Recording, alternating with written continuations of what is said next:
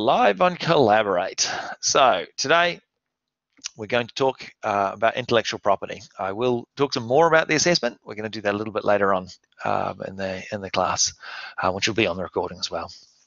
All right, so we're just going to kick this. Now, last week we talked about real property involving land and personal property, things that can be owned, both tangible and intangible things. Now, strictly speaking, what we're doing today is actually a subset of intangibles in the legal sense, and I know that in the accounting sense, sometimes I think you use the word intangible differently. I think intangible has a very specific meaning goodwill and such like, whereas rights that you can obtain from intellectual property, which include patents, designs, trademarks, and copyright, they can actually be valued in some way. Again, I'm not an actuary.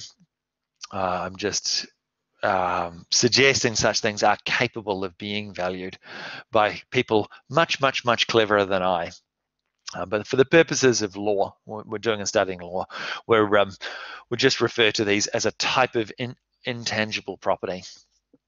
Okay, and some things to note about intangible property or intellectual property is that it's, and this is a really important thing, is that having an idea, this is not sufficient to get protection under the law. So with each of these first four things in the list, which is on the screen there, the real key thing, the really important thing, is that all of the protection you get under the law is actually only to do with you taking your idea and enshrining it in some way, bringing it into the world in some way. I don't know if any of you guys have friends who have been promising to write a book and they've had all these great ideas. And I found as a professional software developer that you would have a lot of people coming to you and saying, yeah, nice, use those Gazzano. I found a lot of people come to me, I've got this great idea for software. And having a great idea, only a real small fraction of the battle in terms of software. Most of the work that goes with it is actually very technical in nature. So the idea, while that is essential and that is important, really this aspect of the law is about protecting doers, not thinkers. I can't tell you how many times I've had people come to you and then they would tell me their great software idea. I'm going to make this game, and you just have to make the graphics awesome.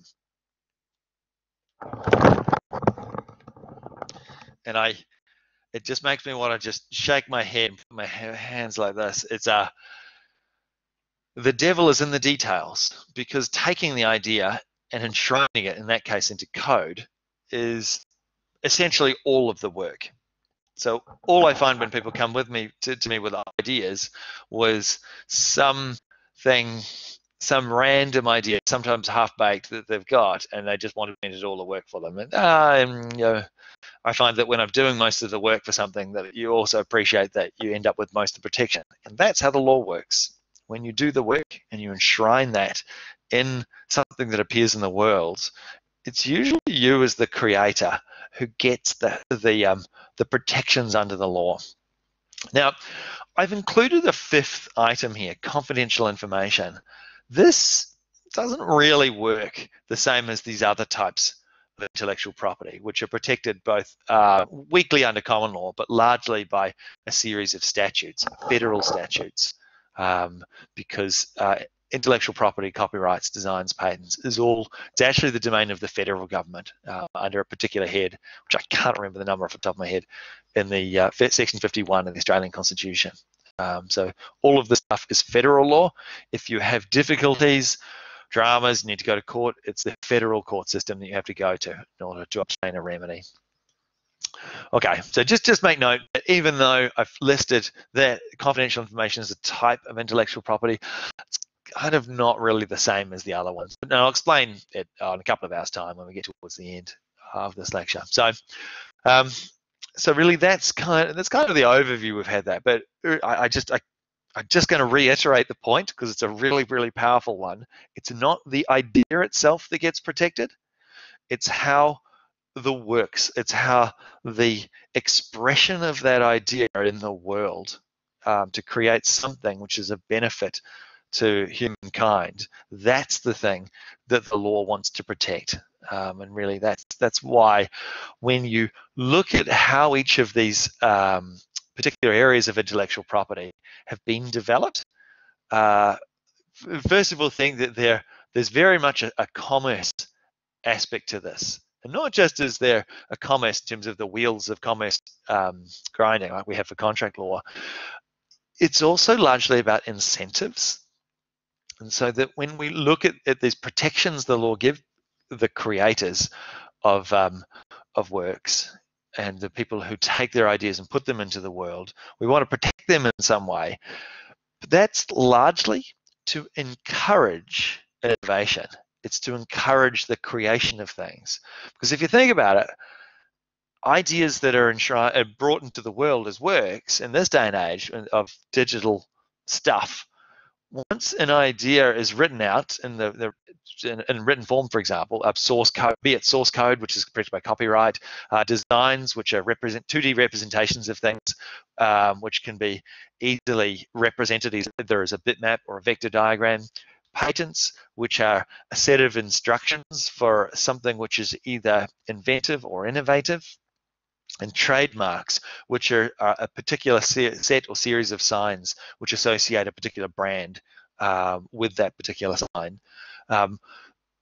All of these things, we want people to go into the world and create. We want the world to do that because once they've created it, it's in the world and everybody can see it. And with some of particularly the more scientific things, which fall under the copyright and the patent sphere, once it's in the world, in theory, it's available for everyone.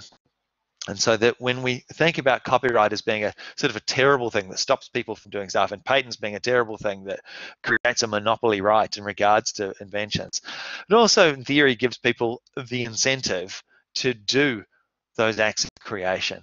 And so I'll talk about copyright from a variety of things, but again, coming from a long standing software background, source code. Do you guys know what I mean by source code? So the code which you have for software programs, which once you've typed the code up, you then compile it and it turns it into an executable file. And in the olden days, you used to put it on a disk, a floppy disk or a compact disk or a DVD. Sometimes you let people download it.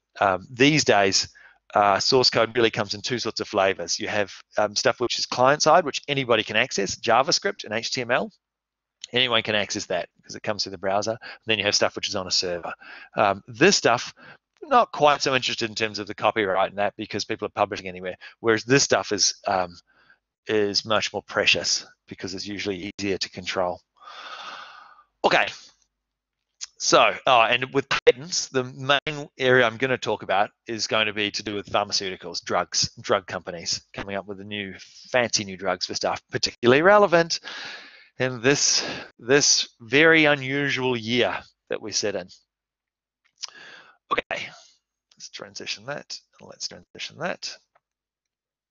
All right, so we're going to start with the first one of these, copyright. Copyright, strictly speaking, just make note, copyright is written as one word, trademark is written as two words. That's just how it works. Okay. And I actually have some videos for this particular one because it's really quite sad. I'm going to start with a high-level point, which is copyright is governed by a federal statute, the Copyright Act, which gets amended from time to time. And the copyright is an exclusive right for a person to make copies of works. That's what it is, hence the copy and the right. So it's R-I-G-H-T. It's a right, like you have a personal right or a proprietary right to do something. You have a right to copy the thing. In the olden days, that would be books.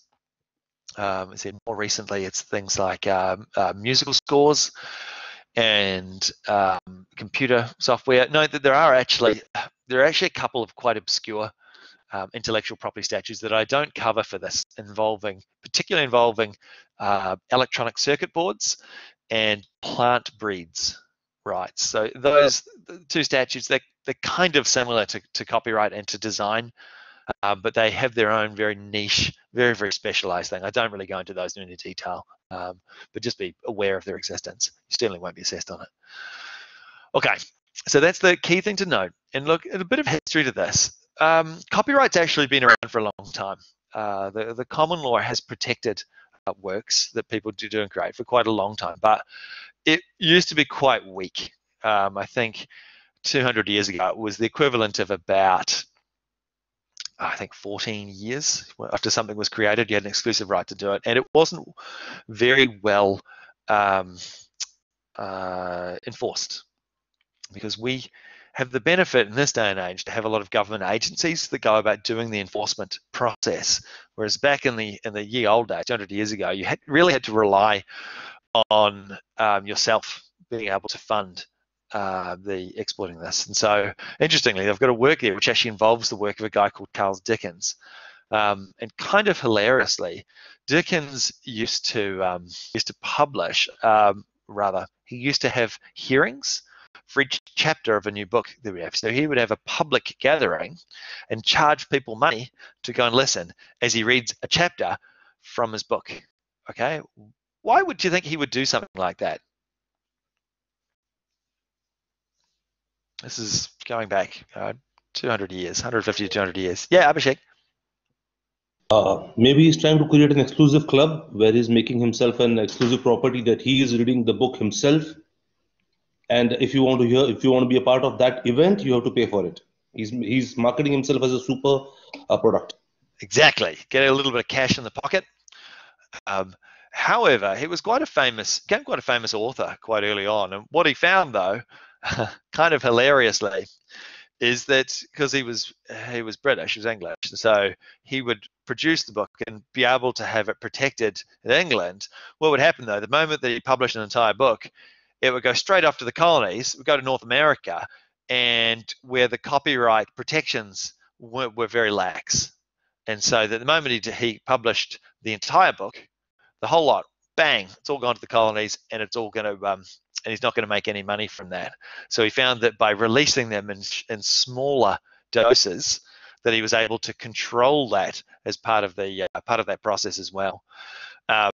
Which I thought was interesting, because as you appreciate, the Americans for the last sort of 50 to 100 years have been the country most concerned about intellectual property, and really going and forcing other countries for putting the thing on them to make them go and make their own internal copyright protection systems much more robust. That's largely to protect American intellectual property interests. And as we see, there's one particular powerful American entity which has driven all of this over the last 50 years. It's very, very funny.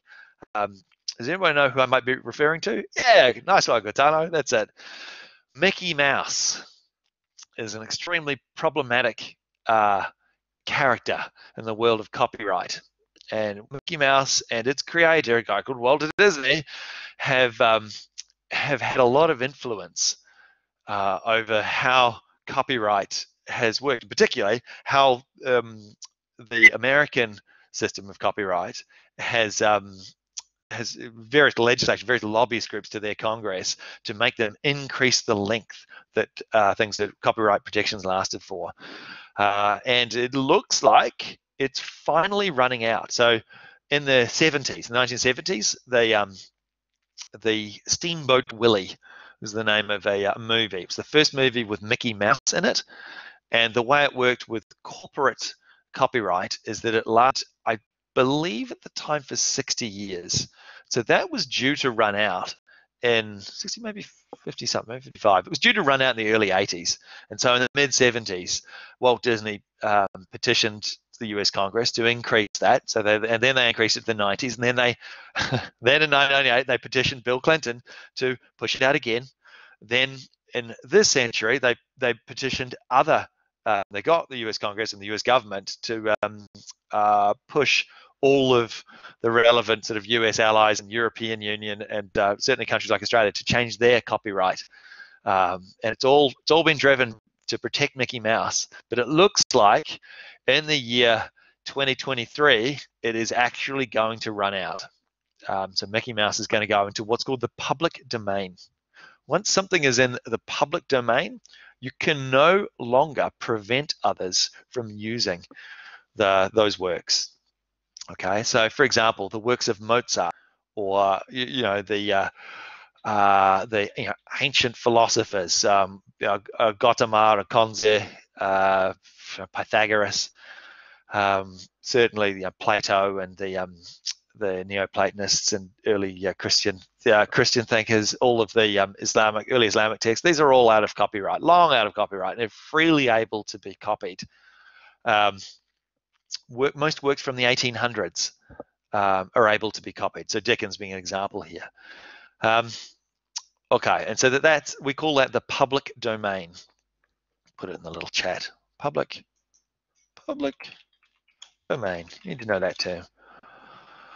Okay, so that's what happens when works have the copyright is expired, which is why we can go and get, I don't know if you guys have seen the Puffin or Penguin books. They have these very, very cheap looking books. So something like the works of Jane Austen, for example, or any of the musical scores of Mozart or of Beethoven. They're all long out of copyright. You can go and buy them, and they really don't cost anything. You can download from the internet wherever you like. But important thing to note that before I made the comment about copyright arising from works, not from ideas. Okay, so that if somebody goes and creates a work, right, that work is subject to copyright, and the copyright lasts for a certain length of time. And again, I'll explain those rules in terms of that length. But you do have to note that there's some problems can come from that. So, for example, if you go to a musical concert, all right, go to a concert, and you do a bootlegging. Anyone know what a bootlegging is? Anyone heard of the phrase bootleg? Boot. Phrase mean anything? Something. You copy it. Yeah. Bashek?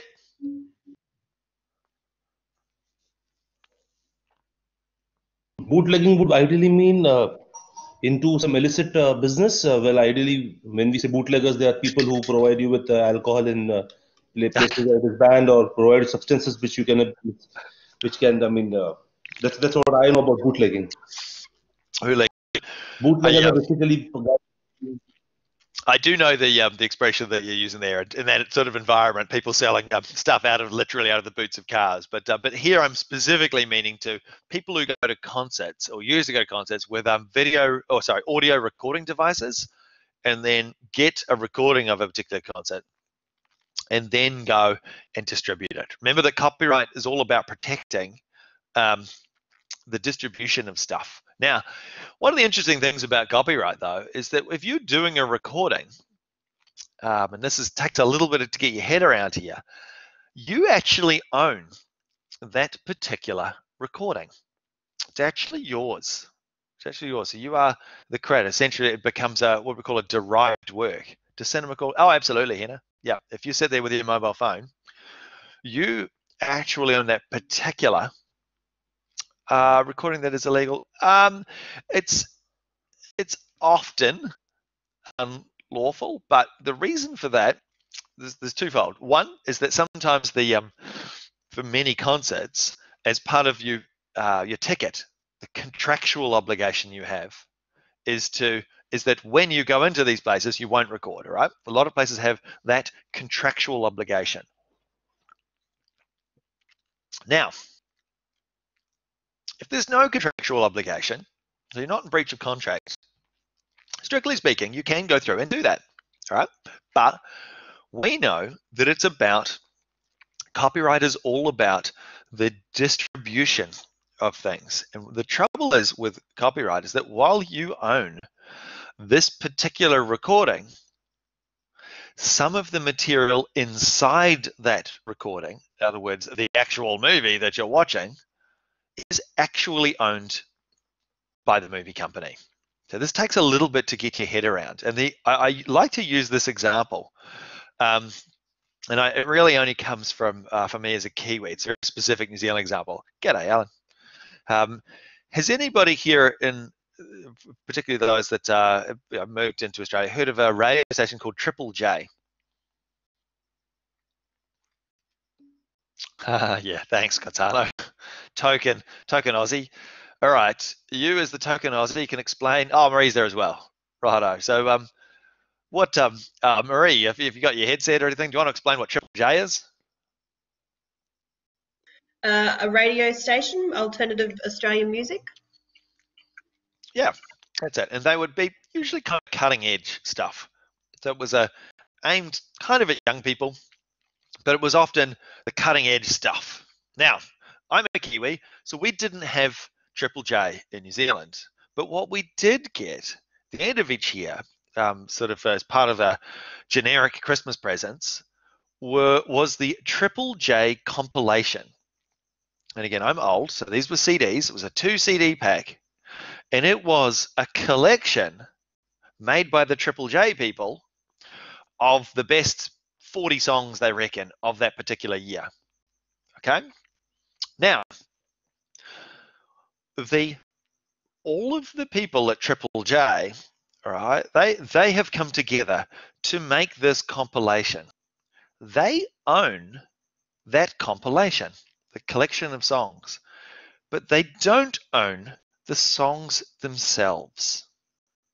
So just have a think about that for a second. When you've got a compilation of 40 songs, yep, getting there, Alan, the Triple J guys own the compilation. It's called the Triple J Hot. Oh, it was the Hot 100. So yeah, I think I've done that wrong. So it was 100 songs, 50 songs, Hot 50. I can't even remember what it was called. 50, Hot 50, whatever it was. Either way, it was their collection, hottest 100, something like that. It was and so they would have this collection where they've chosen these songs. All right, but they don't own the individual songs themselves. I think of it as akin to creating a playlist. I mean, it was creating a playlist, but you don't own the songs contained within that playlist. So, but the work that can be protected is the list itself. So distributing the list of those songs would be protected under copyright, but the individual songs themselves on the CDs were owned by the recording companies, Sony and whoever. And the only reason that the Triple J guys could sell these CDs, they paid a license fee. They paid royalties to each of the license holders for the songs in the compilation where they sold it, which is why they'd sell the thing for sort of $40, something similar, and they'd pay most of that. $35 of that would be paying royalties to the various companies. Does that make sense? Because that's really, I think, as an illustration, it really goes where it shows how where copyright fits in the context of works within other works. Because this key thing is, going back to this core theme, it's only about stuff that's been created. It's not about the underlying ideas behind stuff. And so Donahue and Allied newspapers basically involved that, which was a jockey, who was invited to, actually maybe he wasn't invited. Actually, I think somebody might have written a story about his life. Okay, and they go to places where he'd been, he had a notorious life, and he then tried to sue the newspaper company and say, hey, this is my life. And the court said, well, it might be your life, but you didn't create the works. The fact that you didn't ask them to create it, it's actually not relevant here. Certainly there's no tort of invasion of privacy. As it happens, you're a public figure anyway. And so that idea that when you create works, it's not about the underlying substance behind it. It's about the creation itself. When the Triple J guys create their compilation, doesn't change or influence any of the underlying ideas or works or in that particular case, any of the copyrights held by any of the songs. Yeah, Tala. So technically, if I decide to write, I don't know, your biography, you know, I just woke up and said, you know what, I'm going to write Simon's biography. Yep. I have the right to do so. Absolutely. And you can't stop me even if I'm writing a false biography. False biography is different. What area of law would be using to seek compensation if it's false or cast me in a bad light? That would be what do you call it? We studied it in defaming. What is it? Defamation. Defamation, yeah. Defamation, yeah. That's the area of law that I'd bring the action under. You own the copyright to the thing that you create. So it's kind of curious that I don't have the right to copy and distribute all of the, or for whatever reason, all of the nasty things that you might have said about me.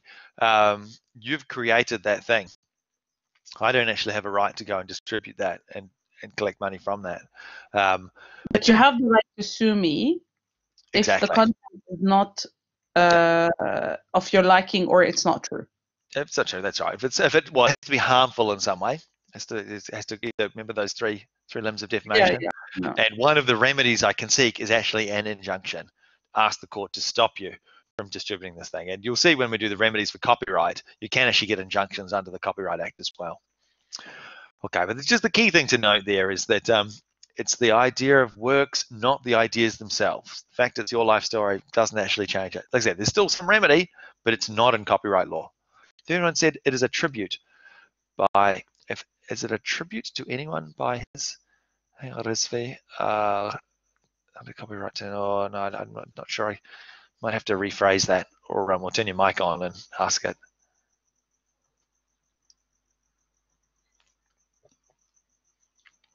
I'm not sure I'm following that particular question, but I will mention the next case here, which is the idea that the copyright, once works are created, the copyright is an intangible right.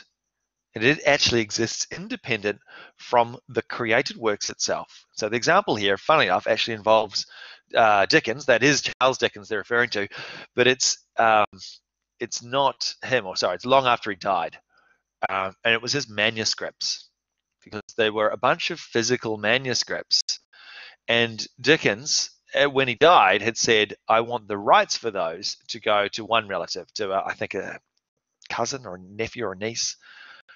But his sister was to receive the physical manuscripts.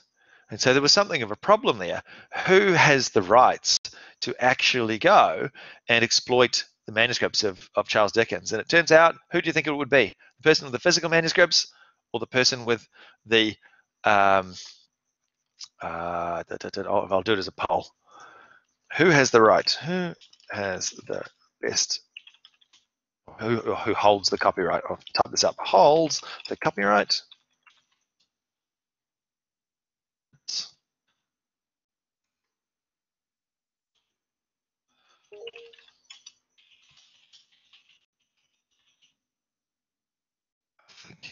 Oh, hang on. Just be a second. I think it was a nephew. Hello.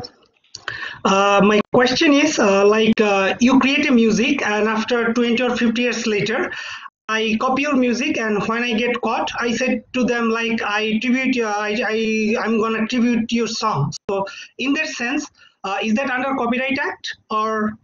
Yeah, if you make it.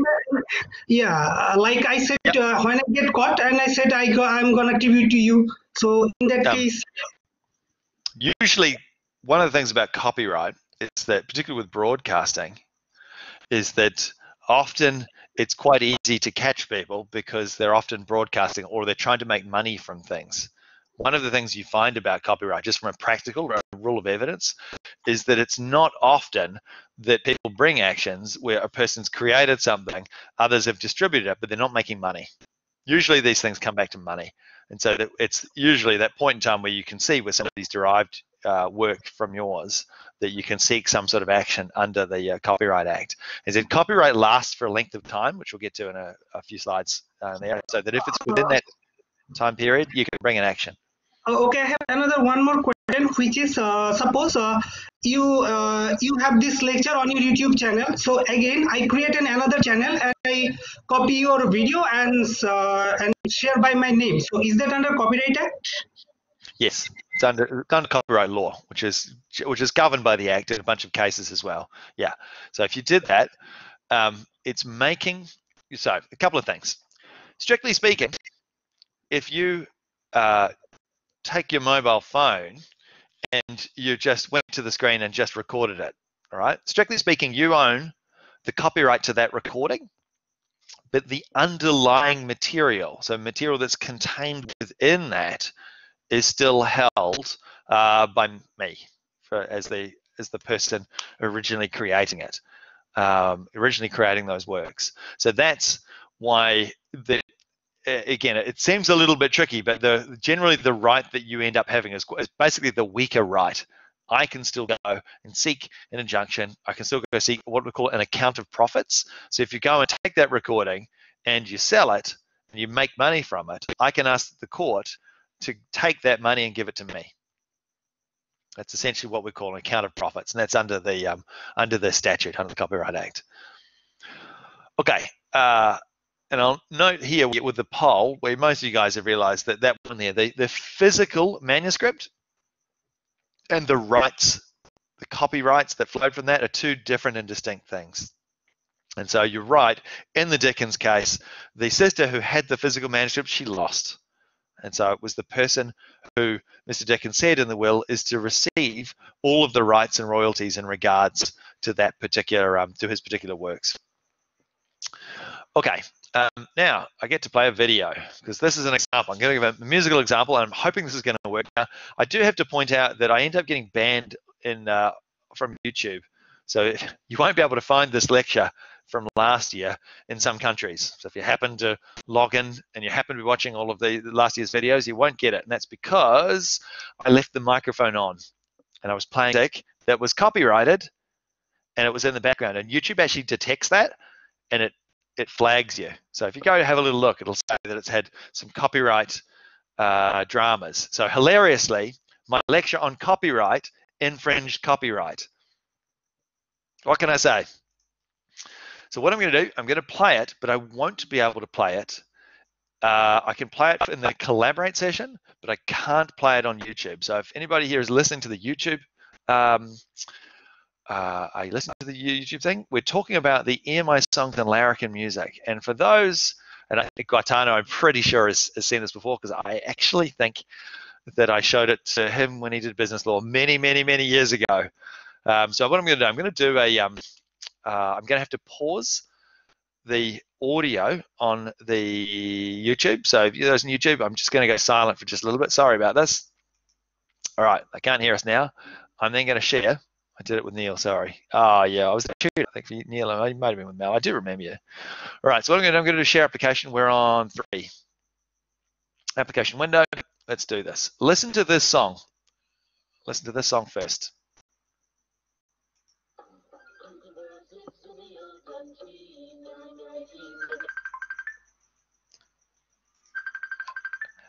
Oops, it helps if I actually turn on. It helps if I turn on the audio. Sorry about that. Was there audio on there? I don't think there was. So sorry.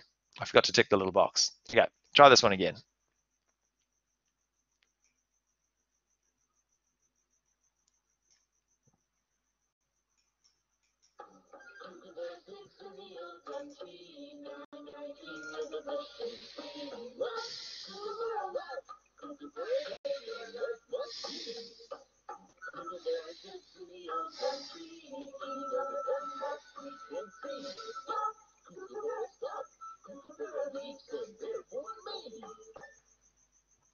Okay. All right. Did you guys hear the audio there okay? Yeah, we heard it. Okay. It's a pretty lame song. It's an old Australian folk song. Okay. Hold song. Okay. However, in 1981, there was an Australian band called Men at Work, and they had a music video, which I'm about to play now. But what I want you to do is, when listening to this music video, there's a guy with a flute. It appears early at the start, all right? So just think of that melody that you've just heard. It goes dun dun dun dun dun dun dun dun dun dun dun dun dun dun dun dun dun dun. Okay, so just try and visualize that in your head.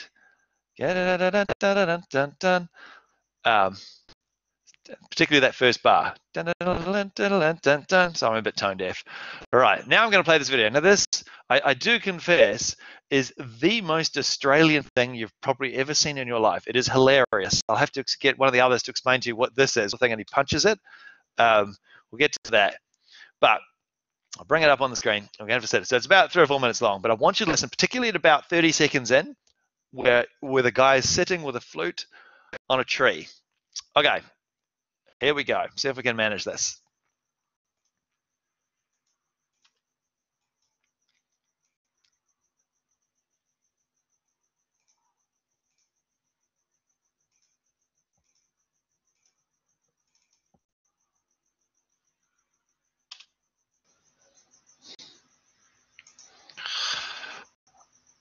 Right. Okay, we've got a lot to unpack there. Any Australians want to kick off with what exactly was going on there? The national anthem. Yeah, nice. Okay, so a couple of things. First thing first, no one drinks Fosters in Australia. No one. That's just some sort of weird cultural myth that seems to have been gathered by and encouraged by Paul Hogan and all of the Poms. So Fosters, for whatever reason, people think they drink Australia. Australians don't drink Fosters. That's my first thing. Second thing, I'm going to turn YouTube back on. All right, YouTube's back on now. Second thing, what Australians, explain what this is. Will they hold the thing and punch it? Yeah, AFL, which again is a meaningless abbreviation to anyone outside Australia. Australian rules football, which for those that haven't lived in any of the states other than New South Wales and Queensland or the ACT, is what everyone else plays instead of rugby league. Australia is that we live in one of the rugby states. That's what we play here. We don't have much in the way of AFL. This is the bastion city of rugby league, probably anywhere in the world. And sport being a big part of Australian culture, it's probably worth just having for a bit of a laugh, going and watching these guys punching the ball and wandering around with the singlets and the short shirts, and the referee's going like this when they score goals. It's a bit of a laugh. Okay, and other from a bunch of other cringy things about Vegemite sandwiches and so on like that, and hopping along the desert and kangaroos and so on.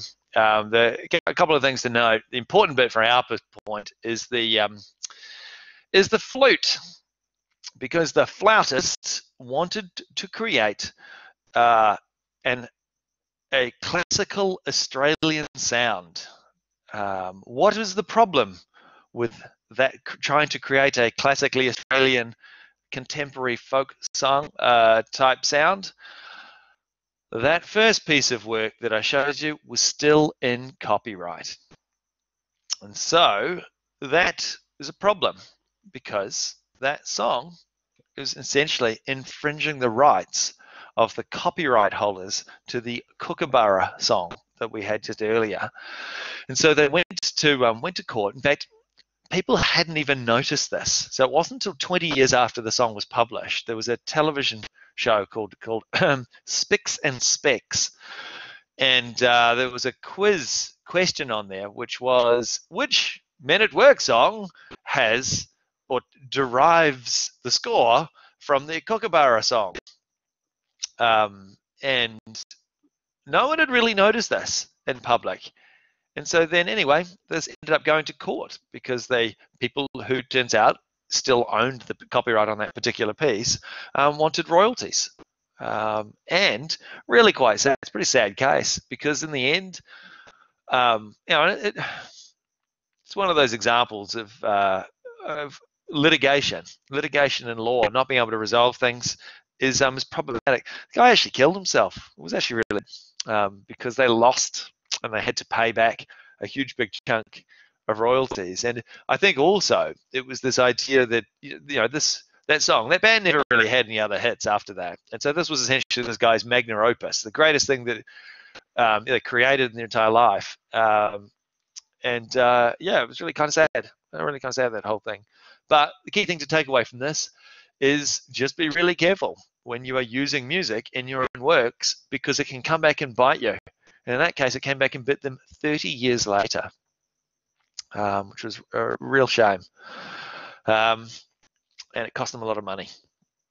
Okay, any questions on that? I'm going to go through and talk about copyright. I'm going to talk about some specific aspects of copyright. I've got about, yeah, we've got a bit to go. So I'll talk about the next thing, so the creation. Right, it might just take just a short break. We did start a little bit late. I'll just take just a couple of minutes, 2 or 3 minutes.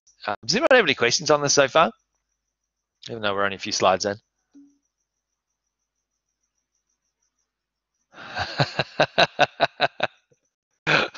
Those that can't read the chat, taking the subject 9 years later just to get men in work in class. Yeah, good job, lad. Good job. All right, we'll take it just a couple of minutes. I'll just go like literally 2 minutes. Let's go and just have a quick break.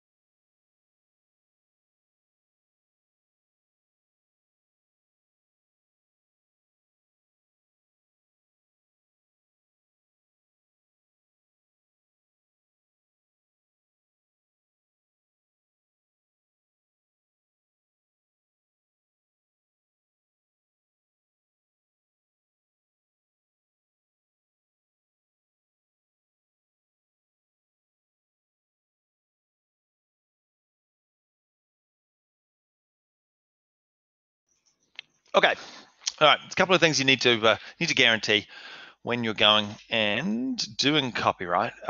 First thing is the is originality. So regardless of what you're creating, the particular piece must actually have to be original.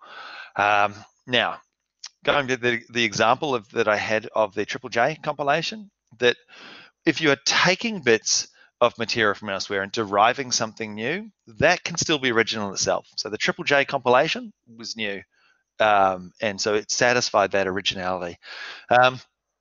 These two cases here, the desktop marketing case in 2002 and Telstra phone directories in 2010, they're actually based on kind of similar facts. It's actually to do with phone books and the idea of taking phone books, bits of information that are out there, a collection of phone numbers, and then creating work from that it can be a separate piece of work itself. That's a derived work, much like the Triple J compilation. And so, for example, with desktop marketing and Telstra, going through all of the phone numbers and creating writing them out again, that could actually be original work in onto itself if you're actually going through and compiling and deriving things from that. However, if you write a piece of software to do that, it's probably not. So again, I don't know if you guys are familiar with the concept of screen scraping. That's where you write a little script that browses to a website. I've done one relatively recently to go to the JCU Study Finder app. Just go to the URL, go to this course, grab all the information, get the subject name, get the code, get the subject learning outcomes, get those things, get the lecturer's name, and then storing it locally. Now, what they said in this Telstra phone directories case is that there's a question of degree involved as part and parcel of that. But if it's just done automatically, you write a piece of software that just goes copy stuff, it's probably not going to have copyright. So me, for example, getting that information and compiling it somewhere, if I'm just doing that automatically, it doesn't have this aspect of authorship. It's not going to be original, so it's not going to satisfy the rules to be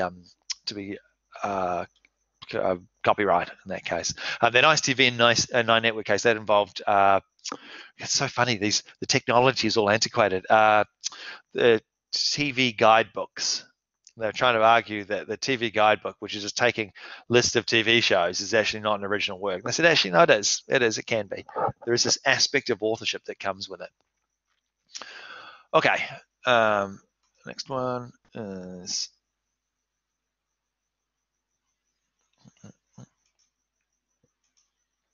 All right. So what's a work? What do we mean? Literary, dramatic, musical, artistic, protected categories of works. They're things that that you go through and you can do, and they are protected in the copyright legislation. Now, we use the word work as a technical term, and so that there are other kinds of things which are still protected under copyright, but they are not called works as such. So that there are sound recordings, films, radio broadcasts, TV broadcasts, and published editions. What they mean there, and the reason why they've used a different term to describe that, is that where you've got sound recordings, films, and radio broadcasts, often there's multiple factors coming into this. There's multiple aspects in terms of literary sources, multiple aspects of dramatic source. So what they've done, just in terms of the copyright legislation, they've moved them into two sort of different and distinct places. If you see that term being used, works refer to those things at the top, whereas the protected non-works refer to things at the bottom. And if you kind of look at those sort of conceptually, it's largely because authorship is essential. It's an essential concept with copyright, who the author is. And that's really hard when you've got large companies, because authorship by default actually flows from natural persons. It actually flows from people themselves.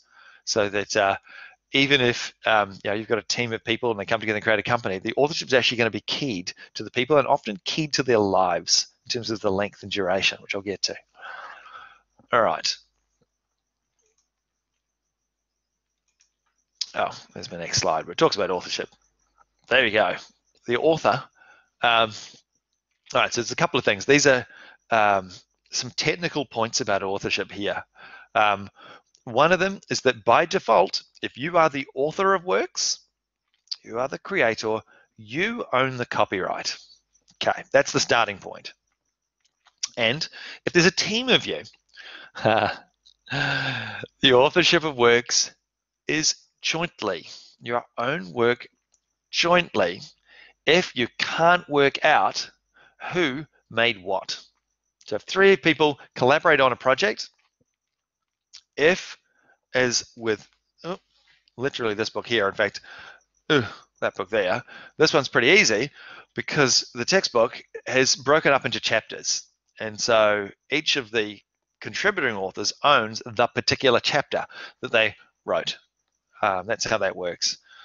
That's easy. You can divide that up. All right, we can almost think of it like tenancy in common, except as you don't have a percentage of the whole thing. You actually own the individual chapter. Whereas if all of the authors contributed together and helped each other and you couldn't work out who did what, then they're going to own the works jointly. What does that mean in terms of like when we talk about joint tenancy? What are some features of joint tenancy? Everything is splitted. All together. Yeah, splitted or combined. Yeah. That's right. And so those things there, and you have things like rights of survivorship and other bits and pieces. All right. Now, this is one of those. This is one of those cases where citizenship actually matters. So you get protection under the Copyright Act, and we appreciate it. That this is a good thing. You're only getting rights. You get no duties here. So if you produce stuff and you are an Australian citizen, not just permanent resident, is actually citizen. Oh, no, it does say resident. Sorry, resident or citizen. Sorry. If you produce works anywhere in the world, you have protection under the Australian copyright regime. Or if works are created but first published in Australia, the publisher of those works, regardless of citizenship or residency, will gain rights under the copyright regime in Australia. So it's an and/or. You can double dip in these things. So that, for example, if you were, say, US citizens and you create the works in the US, but you first publish them in Australia, you'll be able to use both the American copyright protections as well as the Australian ones. Okay, now this is a really important one here. An employee producing works in the scope of employment.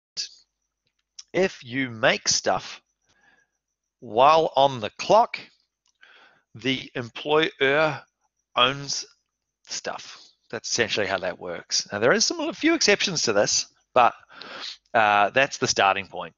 And so it's actually an interesting one. Things have come up with universities in recent times in terms of the universities exerting copyright across their employees, their academics, as part of it. Now, it's a little bit tricky. It's tricky because the actual contracts the academics have allow for things. And so I, for example, was going to have a Barney. I'm sure there's a non-zero chance that I still will, but I'm very, very confident I'm going to come out fine over a piece of software that I wrote last year, because part of the time that I spent wasn't under my particular employment contract, but it was under for a grant, and we had to go back. I had to go back and look and see what the university's contractual rules with the enterprise agreement and their particular procedures and their policies that applied for that. And thankfully, works have to be commissioned, have to actually be asked for by the institution in order for that to happen. So writing things of your own volition, thankfully, probably going to see me fine. They still asked for it, but we just said no. And then they didn't ask after that. So I'm shrugging my shoulders. Okay, and so some exceptions here. So first of all, by default, if you're on the clock, your employer owns the fruits of your labor, and that includes all of the intellectual property that you produce while you're doing that. So that, again, this is subject to contractual things. So I remember when my then girlfriend, now ex-wife, arrived at JCU back in 2006, she had checked her contract, which specifically said that the teaching staff own their teaching materials, so she can pick it up and take it and go to another employer. I'm not sure if I'm under the same rules. Probably not. I'd have to go back and check. Actually, I'm not sure, but no one seemed to really care, so I haven't pushed it too much. Okay, but just note, one of the exceptions is to do with journalists. There's actually in the Copyright Act. Look, copyright's kind of a quirky one in that politics jumps into it a lot, and so this particular rule, the Press Association jumped up and down when the Copyright Act was put in, and they made them put this thing. So oddly, just for that particular niche group of people, which is journalists, they have a right under the Act itself to put all of their articles into a book. There's some other really quirky ones. So if ever you want to do a bit of light reading on this, when I mentioned that Mickey Mouse was problematic, the other thing problematic in the UK copyright is Peter Pan. That one MP to support that bill insisted that the UK Copyright Act have a specific section in it that allows one school somewhere in Western England to perform the pantomime of Peter Pan once a year, or something just outrageous like that. So Parliament had to go through and insert that in order to get the enough assent on that bill. Anyway, it's got some quirky things that comes as part and parcel of it. All right, when I say that you own it, that's fine and good, but you can give it away. What's that? Give it away? Give it away for some money, so that you can. It's a form of property. It's an intangible form of property. You can transfer it by assignment. It has to be in writing. and you can put it in your will. You can leave it to somebody if you die, and through operation of law, if you become bankrupt, the copyright will be vested in your trustee in bankruptcy, for example, or if you become incapable of dealing with your affairs, the public trustee can have that vested to them. Okay, you can, and this is again governed by the Copyright Act itself, you can limit the rights for people to use your works. If you own the copyright, you can limit them in terms of scope. You can say, you can copy this, but you can only sell it, for example, in the state of New South Wales. Remember, it's federal law, so you can make these sorts of rules. Or you can only distribute it in the suburbs of Douglas, for example. So you can actually go through and carefully map these things out. And you would do that, again, as part of the contractual arrangement. But the Copyright Act gives some force, gives some power for you to sort of sculpt those things as you go. And again, you have to assign these things, you have to do it in writing. And much like I mentioned when we talked about transactions for the sale of land, which have to be in writing, sometimes that causes a grave injustice. And we know that there's an area of law known as equity. And sometimes equity can intervene if there's something problematic about the transfer and it creates some form of injustice. In Australia, the term we use is unconscionable. If the requirements of writing weren't met, but in situations where it would be unconscionable for another party to deny that particular assignment had happened, you'll be able to seek a remedy in equity. Okay. Flick it over to YouTube.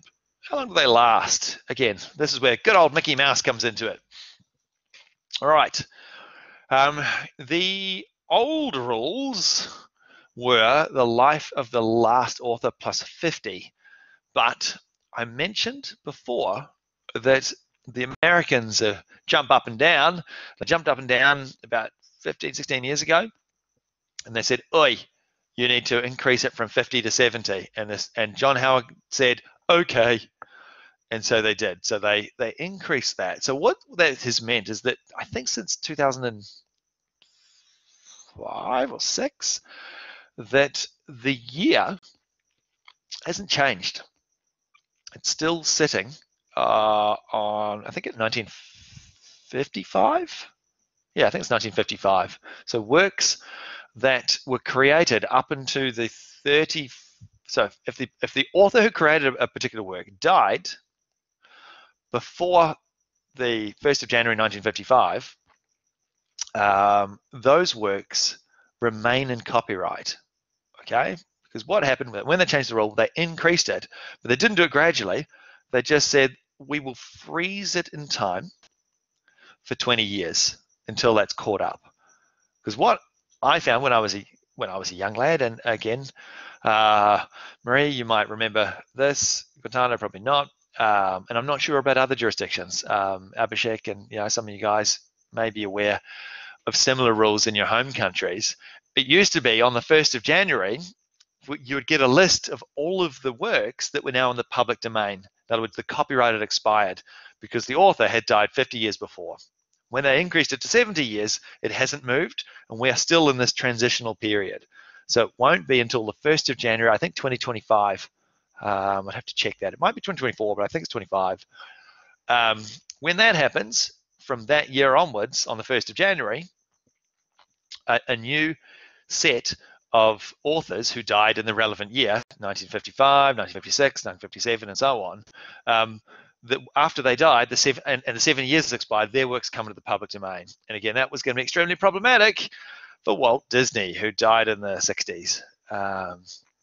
But the American one has a strange sort of corporate system as well. So just make note, if it's joint authorship, regardless of who owns the copyright, and you note, by the way, it doesn't matter who owns the copyright. This is one of those curious things about this area of law. And for example, J.R.R. Tolkien, the guy who wrote The Hobbit and The Lord of the Rings. So assuming that it was in Australia, we use Australian rules here, he died in 1971, I think, give or take. And so in, whatever it is, 26 years' time, when it's been 70 years since he died, was it 73? Okay, so it'll be quite a few years away. But either way, in our lifetimes, there'll be a certain point in time where all of his books become public domain. Everyone will be able to freely copy them, just as we can freely copy works before 1955. We can freely just do what we like. We can copy them, distribute them, parody them, and no one can do anything about it, which is going to be interesting to see how that works and all of these little touristy things in New Zealand. But that's essentially how that's going to fly. Now, again, derived works such as all of the Lord of the Rings movies, such as the Hobbit films, such as the use of Hobbiton and the creative, all of that derived stuff is still going to survive because that's derived works. Peter Jackson and the guy who runs the Hobbiton thing, they still have to pay the rights holders to the Hobbit and the Lord of the Rings money every year. Very, very lucrative piece of copyright. They have to pay them every single year for using that likeness. And in 26 years' time, that will expire. So they won't have to pay those particular royalties anymore. And they'll still be able to do and carry on doing things. And they will still be able to sue people that create things that look just like Hobbiton or that look just like all of the things that they've gone through and created as derived works. Okay, there's a couple of other things as well. Copyright photos, engraving, sound recordings. Again, because they're a little bit, they're just a little bit different in terms of creation. They have a slightly different statutory rule. It's from the date of publication. Again, plus the end of the calendar year. They all tick over on the 1st of. Pardon me. They all tick over on the 1st of January each year. So just make note. That's just how things work. So on the 1st of January, you can check. As I said, it'll be about another 5 years before they start ticking over. And copyright and sound and television broadcast is the date of, it's the date of broadcasting. So again, things that have been broadcast in Australia in the, what are we, 50s, 60s, 50 years? Yeah, about it'll be 1970 onwards. So those things, if people have made recordings, and that's going to be interesting because VCRs started to become a thing from the early 80s onwards. And so that's something. Look, Australia, particularly with public broadcasting in the 70s, it's considered to be a public good. And so as such, the ABC has a charter to go and distribute things to the public as much as they can. And so you can use things, the ABC iView, you guys heard of iView? That gives you the ability to go through and just do things. Australia has a very well-funded public broadcasting system. Where that is going to be interesting is broadcast for things like cricket games from, again, it'll be 1970 onwards, because the private channels, Channel 9, they started to have cricket games when one-day cricket started to be a phenomenon around about the time I was born. In 1977, in May 1977, if anybody needs to know. And so that's the that's why those broadcasts will start to be again, they'll start to move into the public domain in Australia. So you'll be able to freely watch old cricket games. That said, YouTube pretty much lets you do things like that anyway. It's kind of a moot point. Okay, next one. All right, so what happens when things go wrong? If people start infringing your copyright, what does that mean? All right, well, so by default, copyright, the person who owns the copyright and has that, or has them assigned to them or given to them somehow, they have an exclusive monopoly right to reproduce that stuff. That includes to adapt it, to perform it, to publish it, to do things with it. And a person who does any of those things, which is the next section here, an act comprised in the copyright without authorization, has committed an infringement under the Copyright Act. So again, and that also includes in section 38, the selling, hiring, or exhibiting in trade copyrighted material. These are infringements, all right? And we'll get to what can happen if there is an infringement, but all of these things are ways that a person can infringe your copyrights. If you create some works, it gives you that exclusive right. If other people do any of these things, it's an infringement within the meaning of the Copyright Act, and we'll be able to seek some form of remedy. So that includes, yeah, Hina.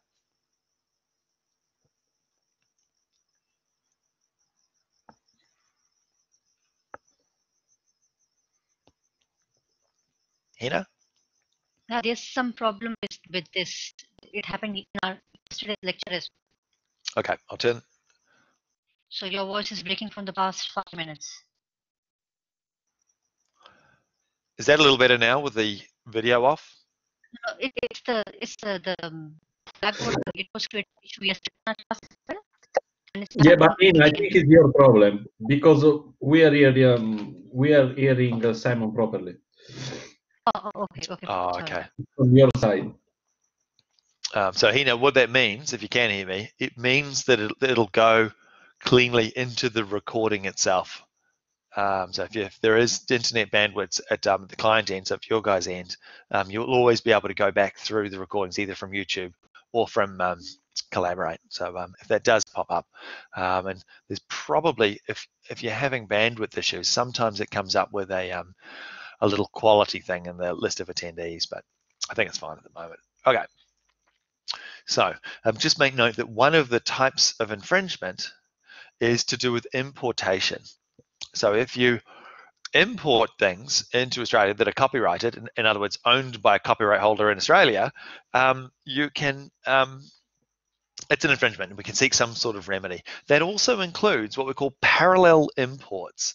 That is where you actually purchase goods in another jurisdiction. Oh yeah, Emmanuel, yep. So Simon, for each country we have to get a separate copyright? There will be copyright. You might just turn your mic off. There will be copyright rules in each jurisdiction. Here we're obviously concerned with the ones here, and what you can find though is that you can purchase goods in one country where the copyright rules you've satisfied, either because they're not part of the international copyright agreements, or there is no relevant copyright law there. And you can purchase those goods perfectly legally. So for example, in we'll say North Korea, I give the North Koreans a bit of stick, but we'll just say that they're not party to a whole bunch of international agreements. If you purchase goods perfectly lawfully in North Korea and then import them into Australia, the fact that you lawfully bought them in North Korea is actually completely irrelevant for the purposes of determining whether they're going to breach Australian copyright. So that if you have works and you create works, and again, this can happen through the internet, then people go elsewhere and they copy them, then bring them back into Australia, it doesn't change the fact that you still own the Australian copyright. So if you write, for example, some software, you write it, a little game of some sort, and then others try to import it into Australia, then you can seek some sort of remedy because they're infringing it. Hope that makes sense. Even though you might have lawfully purchased the thing in another country, which is a little unintuitive, but that is just the way the rules work. Again, generally, we find that countries that you deal with have treaties. Yeah, there's a whole series of treaties called the TRIPS agreement, the General Copyright international agreements that they have for these things. All right, now, this is an important one. These are not infringements. And I haven't actually argued with the library here. The library staff at JCU, they're the ones that deal with this. And I will say they're probably the copyright experts, so I might think. At JCU, Rachel Bradshaw in Cairns is the sort of the expert on copyright. It's her area. But there are certain defenses. In other words, when I say it's a defense, it's actually to do with the fact that if you are doing or are undertaking this this what we call fair dealing, it's not going to be an infringement. Okay, and there's a couple of different ways that can happen.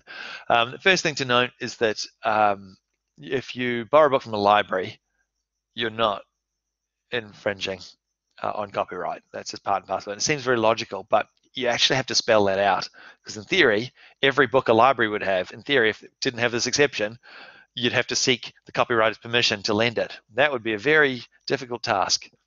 Okay, you guys are probably aware of the 10% rule. Does it sound familiar? Here's an example of a book. All right, you can copy up to 10%. You can literally go and photocopy 10% of a book. This book has 833 pages. 10% of that, quite easy, probably rounds up to 84 pages. Or a chapter, and again, it's in the bigger of the two. So if this book only had 3 chapters, you could do a chapter. As it happens, it's got 29 chapters, so 83 pages is probably the one you'd want to be doing. So you can do that for personal use or performing works at home, which is very interesting now that Zoom has become something of a phenomenon. That's an interesting point, actually. I'm going to follow up on that point. I didn't think of that till just then. For educational purposes, again, that's the fair dealing, what we deal with at JCU. Legal proceedings, giving professional advice, review, criticism, or news reporting. So all of those things, the fair dealing rule is still the 10% or 1 chapter, okay? Because largely, when you're giving review or criticism, you can read the whole thing, original, but if you are quoting bits out of it, it's only 10% of it. If you are quoting things for legal proceedings, I mean, if for whatever reason some person wanted to quote something from there, 10% they would do without having to have copyright. That's just essentially a defense to actions under our Act. Okay, if it's this Polo Loren company in Siciliani, there's a rule that says that, look, you can, when you're importing stuff, if the particular copyright is actually just to do with the package, a label, a container, or a warranty document, that's not going to be an infringement. All right. And so this Polo Loren company in Siciliani involved some people deliberately importing Polo Loren logo shirts. It's like brand. If you have a fancy brand, Yves Saint Laurent or Armani or name some brands. I'm not very good at this. Expensive Italian brands. If you do import those, and again, this is one of the arguments they tried to use as a defense here. Oh, it's only a label, and they said, of course, no. It's the brand, that logo is part and parcel of the particular product that's important. It's an integral part of it, not merely a procedural aspect to it, a container, a warranty document. So you can't argue that a sticker which labels something to identify it, this is 100 shirts, is quite different from the carefully embroidered logo of the Polo Loren company. All right, and again, when I talked about that infringement, I mentioned North Korea.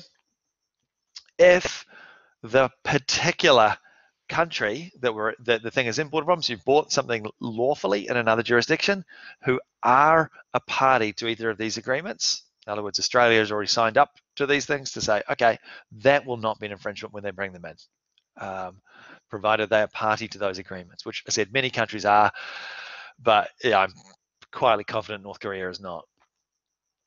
All right, so those are ways that you can kind of get away with using works that we're using as part and parcel, and that may be relevant for you guys, particularly doing research. Okay, so if one side has infringed on your copyright, you can, under the Act, get an injunction to stop them and get an account of profits or get damages. The reason why I say or to those last two is that they're kind of mutually exclusive. Damages is an award to compensate you for harm that you can demonstrate, whereas an account of profits is to compensate you for money that another party has made by using your copyright. So you're allowed either or of those two, but you can always seek an injunction as part of that. You can bring action conversion. In other words, you can ask the court under Section 116 to get all of the infringing copies and give them to you, or the mechanism. So if you've got a particular, like a stamping machine that stamps the things, you can go through and ask the court to deliver that to you as well. You can get what's called an Anton Pillar order. That's a particular order. Usually you get them in equity, but the court does allow for copyright as well. It's very, very rare and very hard to obtain. If you can prove to a court that a particular entity, that you can't get the evidence for them, but you can demonstrate that they have and are in the process of infringing your copyright. Get point 2. I'll just back up, Ravneet, for point 2. An action and conversion, that's a tort. So you can bring an action under the Copyright Act for getting all of the copies of the thing that infringe your copyright. So all of the copies. So say, for example, I've written a piece of software and there are, that's often not a bad example. I published a book, all right? And somebody has taken my book and photocopied it and given it to all of the residents of Douglas, plus they have a warehouse where they've got all of these photocopies of my book. I can ask the court for an order for me recovering the infringement copies. In this particular instance, it would probably only be to get the ones back from the warehouse where they've got all of these copyright infringed copies of my book, but also the mechanism. If they had a printing press that was copying my book, we could also ask for the court to give that to us as well. Give us the right to enter and seize that stuff. And that second one, the Anton Pillar order, is the right to enter into premises and seize documents. Usually, by the way, you don't do this on your own. You get the order from the court and you call up the federal police and then they come and do it with you. All right, and if there is an infringement, you can also sue in other areas of law as well, and you often do. So you can sue for a breach of contract. So in other words, if you've got a contract with somebody for them to produce works for you, and then they just go secretly hide them and then go and sell copies of the works that you own the copyright for, you can sue them for breach of contract as part of that, as well as infringements under the Copyright Act. You can sue them for breach of confidence if you've given them information in confidence as part of that process. You can sue for misleading and deceptive conduct under Section 18 of the Australian Consumer Law, and the tort of passing off. If others are pretending to be you and they're trading off your brand and your goodwill. That's what those things are. Those are the remedies you can seek. So it's a combination of things under the common law or other areas of law, as well as specific sections in the Copyright Act, sections 115 and 116. Okay, last thing I just want to mention about copyright. It's actually quite a new, oh yeah, Nathan, yeah. Sorry, I was asking if we photocopy something for our personal use, just like one copy of one book, does it still come under Copyright Act? Fair dealing, the exception will only apply if it's 10% or one chapter, whichever is higher. Right. Will not apply. If you photocopy a book for personal use, yes, you are breaching copyright. What about like Microsoft softwares? Yep, absolutely. Still under that? Yep. Yeah, this for us it is kind of weird because I'm coming from Sri Lanka. We don't care at all. Like we just keep photocopying whatever the book we get in from the place. In New Zealand in the 1980s, I would freely copy software because the legal protections weren't in there. Now, if you're in Australia, look, I'm going to give this piece of advice. I'm happy to go on record for this. You should get a VPN. If you guys don't know what a VPN is, you should find out. If you are doing anything that involves anything involved in copyright, because you would be very surprised what the federal government can and can't do. Why? A friend of mine got a letter, a former student, about something called the Dallas Buyers Club. I'll write it out in the chat. You can do a little bit of research about this, but I'll briefly explain what it is. Dallas Buyers. Oh no, yeah, you're right. They're not, but it's a very good start. The reason why VPN isn't, strictly speaking, sufficient, it's actually to do with the rules of evidence with VPNs, because the mechanism the feds have to use to get into VPNs, in most situations, they're probably going to have a hard time adducing that as evidence to a court. It's not so much that they can't get into it.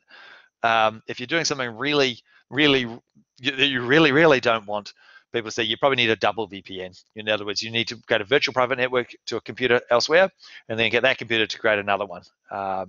That's how you'd go about doing those. But I'm going to tell you about the Dallas Buyers Club, because a friend of mine, former student, got a letter from the Dallas Buyers Club. Very interesting piece of law, this, because what had happened, and you may have heard of this movie. It's a movie, it wasn't a very big movie, it didn't have a huge budget.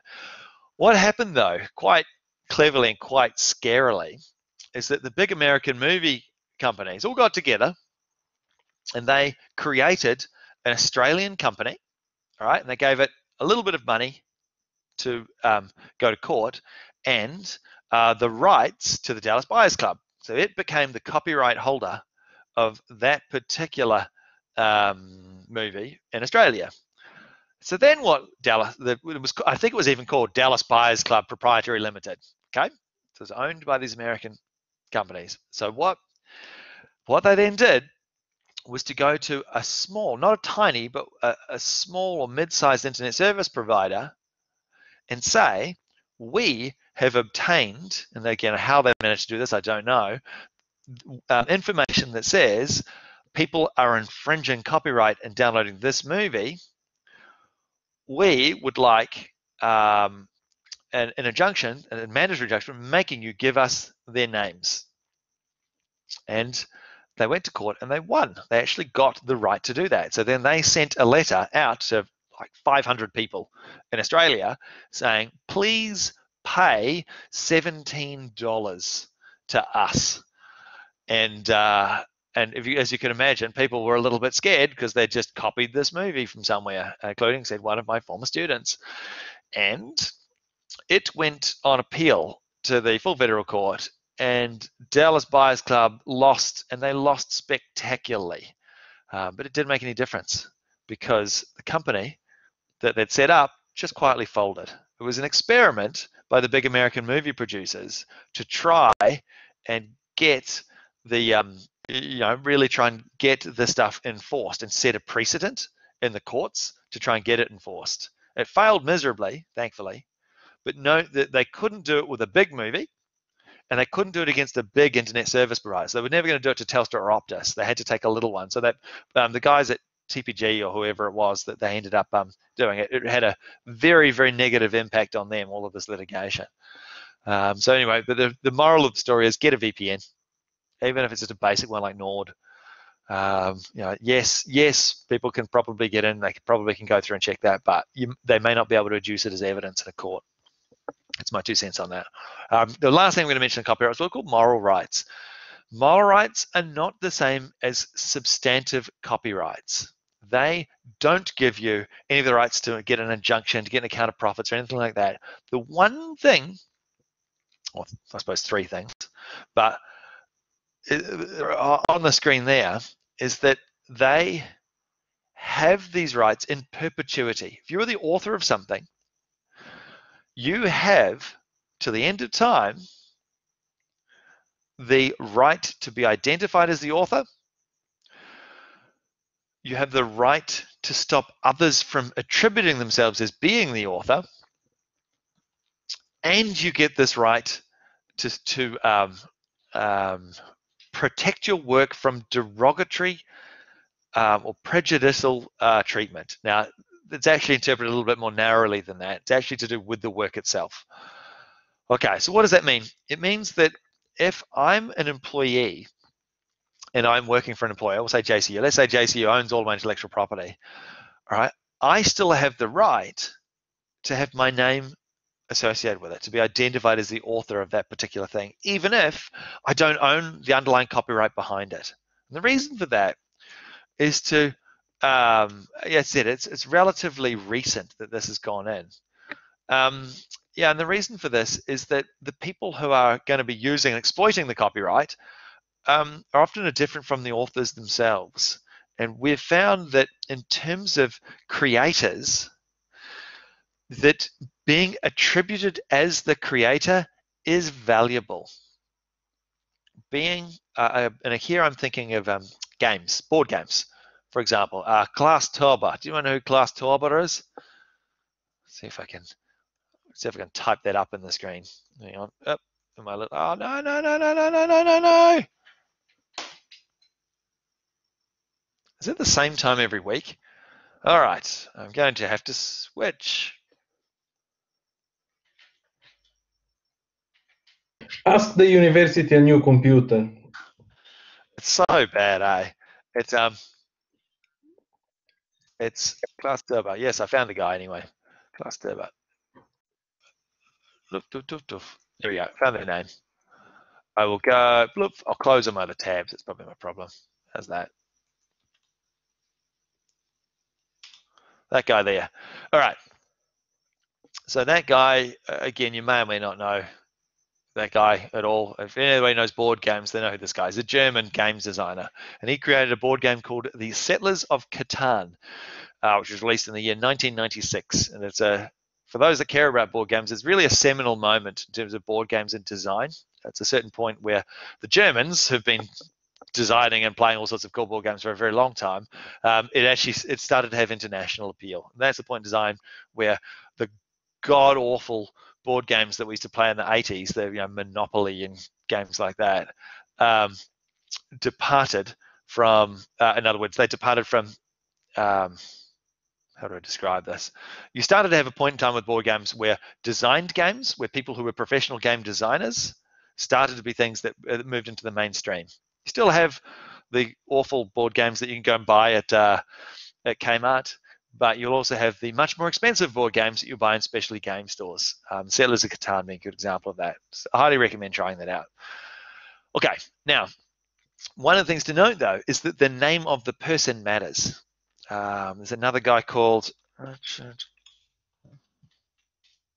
That guy, another famous game designer, or creator. He created a collectible card game, first big collectible card game called Magic the Gathering. And as you can tell, I am a big nerd. Yeah, I'm a big nerd. Yes, sorry, in case you couldn't realize that. And what you find is that the name of the creator is valuable. And being named as the creator is valuable, even if, as the case of Richard Garfield, the actual copyright was already assigned. He created the game on behalf of another guy called Peter Atkinson for a company called Wizards of the Coast, but his name is still associated with that particular thing, and that is a valuable thing. And it is forbidden under our copyright system to change or to try and say that the author was someone else, even though the author has no substantive rights. They can't seek an account of profits, they can't get damages, they can't get injunctions other than for those specific things, and they can't assign it to anyone else. The fact that you are the author stays with you forever and a day. You can't assign the authorship to another person, even though you can assign the substantive copyright. Does that make sense to you guys? Go and check out those games. They're quite neat. It's an important thing for commercial practices. This is an area of law that probably will come up in your business life and careers. You guys are doing MBAs. You are going to be involved with the creation in knowledge economies of new ideas that are going to be enshrined in works. Copyright is going to be an aspect of your life. For some of you more than others, but I think knowing those rules and just revising them from time to time when these things come up is probably worthwhile doing, guys. Okay, I'm not going to take a break here. I'm just going to carry on, unless you guys want me to take one. I don't think I need to. But we're going to move on to the next area of intellectual property, which is designs, actually. So I'm going to flick it on YouTube, flick it over there. All right, a design is something that relates to a product, okay, a particular product. If I was to draw, and I'm going to do it in a certain color, all right, what's an example? Possibly this color here I don't like. Okay, I'm going to try and draw it on the screen. I haven't done this very well at all. I can't do it very good. No, I did a terrible job. That's a terrible job. That's supposed to look like a Coca-Cola bottle, by the way. All right. Like a ghost. It is a terrible job. I did a terrible job. So sorry. Label it. Yeah, to give a label. Well, this is the thing: is that labels is actually to do with the overall visual features of something, a particular product. Cars are probably a better one, but I'm not capable of drawing like a Ferrari. It's really to do with it's designs are something that are associate a particular visual, like the way a particular product is or can be described from visual features. That's essentially what that is. So that is part and parcel of that. So the way that the Coca-Cola bottle is shaped is associated with a product. It's not associated with a brand. It's associated with a product, and that can be registered. You're allowed to go to the designs office, explain it to them, explain that it is different. We'll say different or distinctive compared with the prior art base. It has to be different in some way. If you can do that and demonstrate that it flows from your particular product, you can register that particular design. It's just protected under statute. Now, you can register it or you can publish it, and you can go and publish it without registering it, and in order to stop others from beating you to it. So that's how you you go through and can do that. And there's a database. It's managed by the designs office. They register it and they put your little design, little picture, and a description of it, and they add it to this particular database. Once you register it, you're protected for 5 years, and you can extend that for another 5. That's just what you can do, and you pay a fee to go through and do that. And it gives you, much like doing with copyright, people that infringe on that, you've just got a straight cause of action under the Act. You can just literally, if somebody does create something and it is the layout of the particular product is similar to yours, that you've registered the design, you can just ask for a remedy under the legislation. Designs are pretty small area of law. That's pretty much it. You can register designs of visual features associated with a product, not brand. It's good with accountants. You guys are great because you know what I'm talking about. Product, not brand, and it's only visual things, which is different from trademarks. We'll get to a little later. All right. Big one, and probably more interesting, is patents. All right. So patents are, again, an exclusive right. It's a right to exploit something that you have created. All right. And in order to register a patent, you have to tell people about it. More importantly, you have to tell the patents office. One of the things about patents is that it is to do with inventions. Again, there's a secondary type of patent we have in our system called an innovation patent, which is just an innovative step. But primarily here, I'm thinking of inventions. If you create something new that is novel, useful, not already in the public domain, and inventive in some way, you get, and you go and take that design or the how to build the particular thing, give it to the patents office for them to check, and they give you a big tick and you pay a fee. You get a monopoly right to exploit that particular invention. Okay, patents are about telling the world all about your thing to get a monopoly right to exploit it. Okay, and here I'm thinking first of pharmaceuticals, because a lot of money goes into creating new forms of pharmaceuticals, new drugs. Okay, and the drug companies have an incentive to pour billions of dollars into that because they get the monopoly right to exploit it. And I'm going to use a couple of examples of drugs as an example. Does anyone here, maybe I'm not sure if I should ask this question, does anyone remember the 80s? It might only be me.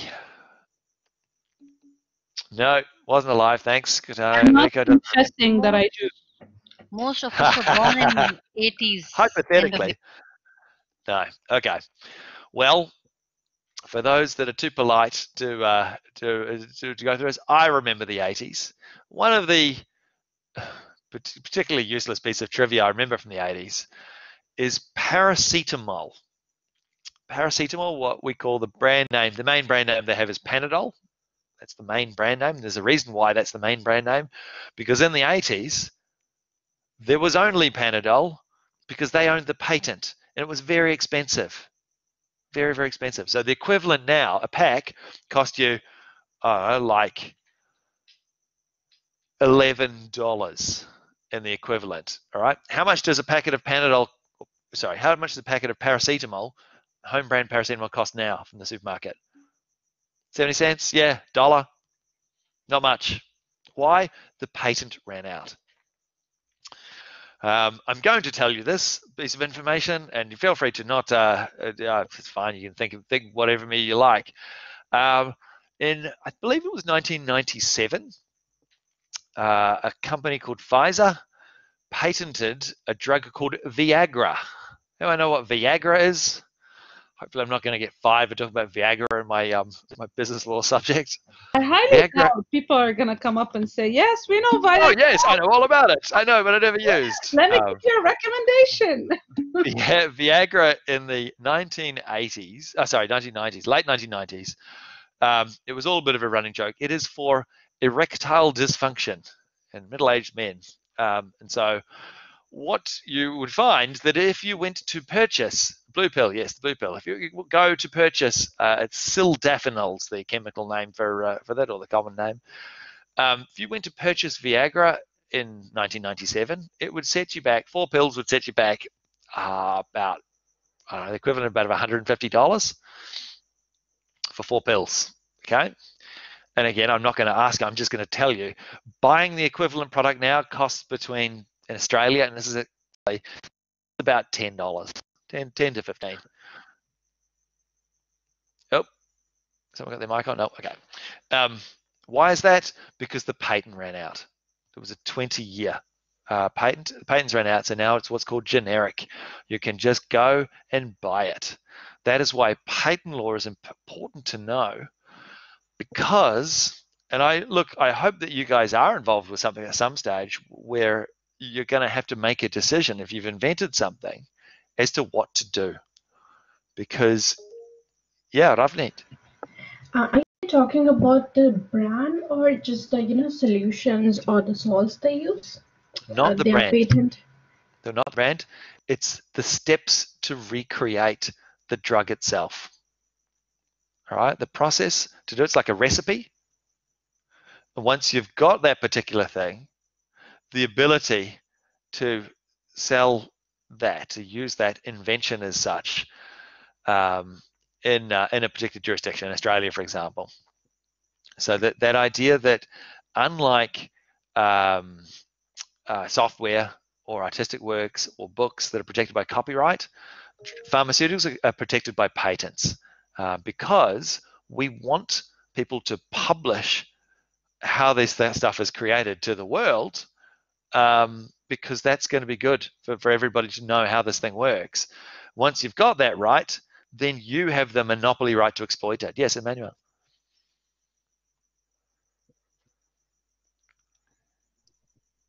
How come the medicine get a generic right? Generic medicine is only lawfully allowed to be sold when the patent has expired. That's why you can get generic paracetamol, generic sildenafil, which is Viagra. You can get generic aspirin.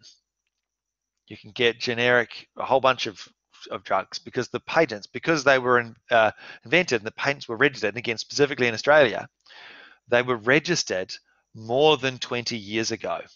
And after 20 years, it expires. Now, just for, again, your own research, particularly those that are from the subcontinent, very, very, very interesting what's happening in the world at this very moment involving pharmaceuticals, because you guys are probably aware, which country produces 70% of the world's generic drugs? I guess India. Yeah, it's definitely India. Definitely India. However, the compounds that they need to manufacture it from, a massive fraction of those come from which country?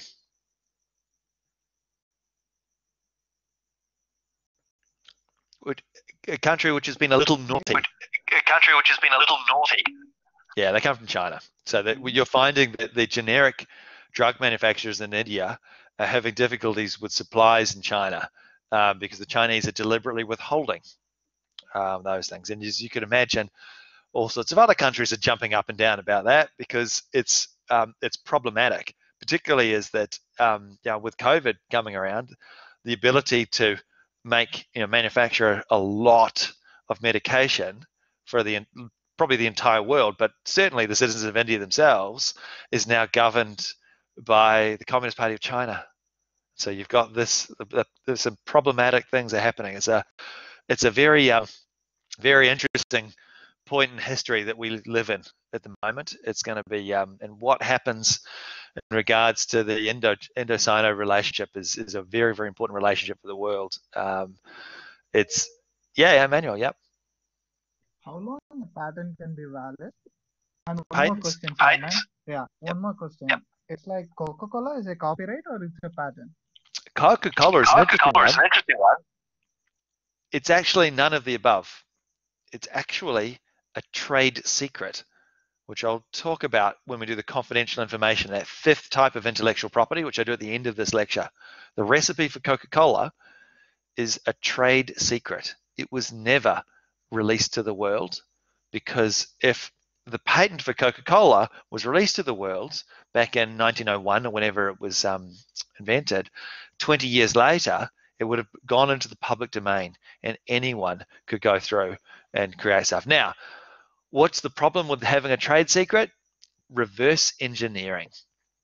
So from before the First World War, companies were trying to reverse engineer how to make Coca-Cola. So Pepsi is literally trying to make a cola that tastes a bit like Coca-Cola. All of these other generic brand colas have been trying to do this, but strictly speaking, it's a trade secret. It has never actually been released, but in practice, chemists have got so good at reverse engineering that stuff that it's kind of meaningless. The fact that the recipe for Coca-Cola sits in a vault in the headquarters of Coca-Cola, and I think it's in Seattle, I'm not sure, sits in a vault, but really it's a bit of a joke, really, because everybody could work out what the recipe is, because the chemists have got in on that. Ravneet, yes. So if they come up with a vaccine for coronavirus, so will they patent it? Otherwise, it will get too expensive. Yes. Well, it will be very interesting. It'll be very, very interesting to see what happens with that, because strictly speaking, yes, the entity that develops the vaccine first will be able to patent that. However, the thing is about patents, the exclusive right to a period of time to exploit that, but registration requires them to explain and make public. So the moment that people can go and explain how we can go through and do this, yeah, that's right. Will Rose will pay. That's it. And so that will be patented as part and parcel of that. What I think you'll find in this particular case, I don't think it'll matter. I think whoever comes up with this, I mean, you look at someone like Bill Gates. Bill Gates isn't doing this for the money. Guy's spending literally like $5 billion on it. And it's actually a really interesting point with the word, and particularly for those, which is a good fraction of the class, that are coming from developing countries to a country like Australia, which is it's wealthy. It's been wealthy relatively per capita for a long time.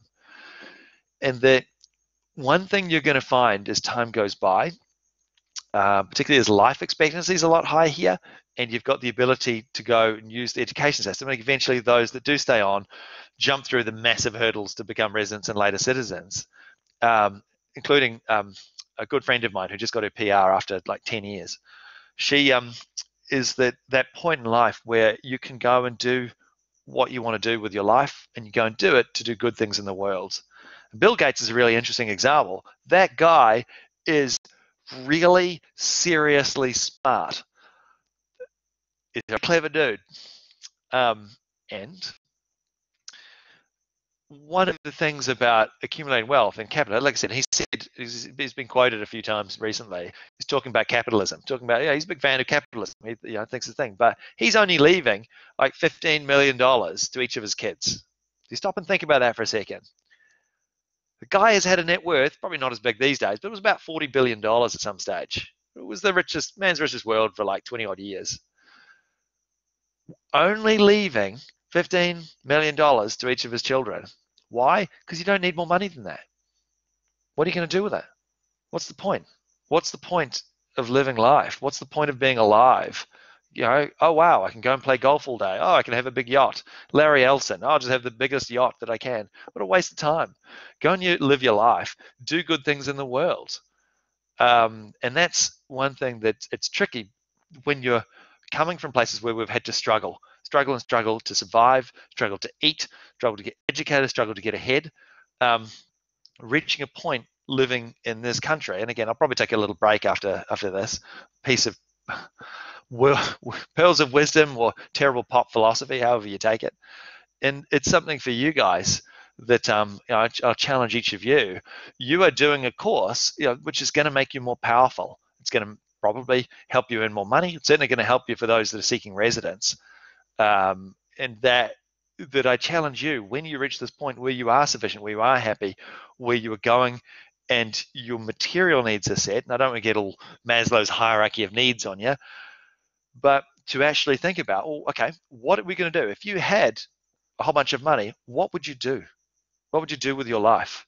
And I've been exposed to people who have gone and done that. A friend of mine, he wrote a piece of software in the 90s. He retired at age 20. What would you do with your life? And in Andrew's case, not much, but he's getting there. I have other friends now who have enough money to survive. They have houses. They don't need or want for much more. They're going into the world to do good. This job here, I don't do this for the money. If I wanted the money, I'd go back, cut code and do like a whole bunch of my other friends have done. It's going and doing what you want to do with your life. And that's a terrifying thing. Again, particularly for you guys that have come from places where you've had to work hard and you've had to struggle to stay alive as part of that. And so that's something, I think, going back to this idea of patents and Bill Gates. Bill Gates is not spending billions of dollars to get rich. Bill Gates is not spending billions of dollars to create some sort of legacy so people are going to remember them. People are already going to remember them, sometimes for good things, sometimes for not so good things. It's about doing good in the world. What is the point of all of this money if you're not trying to do good things for this planet, for the people in it? Anyway, that's my 2 cents on that. That's for you guys to ponder, but at this stage, we're still on Struggle Street. So I am going to take just a 2-minute break, and then we're going to come back and I'll carry on and talk about the 2 different types of patents. Okay, give me 2 minutes.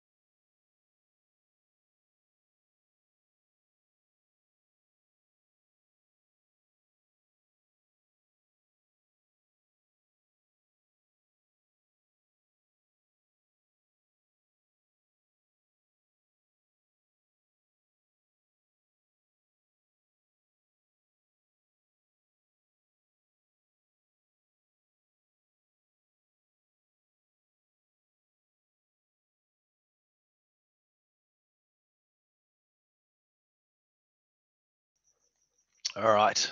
Okay. So in Australia, we have a sort of a two-tier system. If you've got something inventive, you've actually invented something that's new, that's novel, you can obtain what's called a standard patent. That's when you go and you do your registration, they will look at the entire thing, and the patents office, it's examined by people called patent attorneys. It's the only time you'll ever hear the word attorney used in Australian English, by the way. Attorney is an American English term. The only time we use it is patent attorney, and powers of attorney as well. It's kind of odd that we've retained that word, because powers of attorney and patent attorneys have nothing to do with lawyers, nothing at all.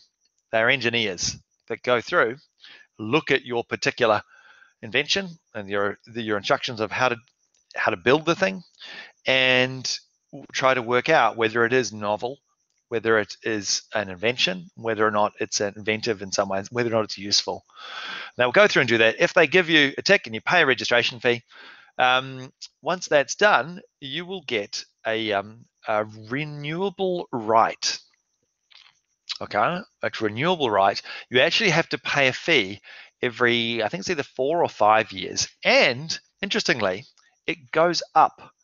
I think it's every 4 years. The fee goes up each time. I think by the end of it, so the first 4 years, it's quite a low fee. The final 4 years is a large fee, it'd be like $10,000. Why do you guys think that is?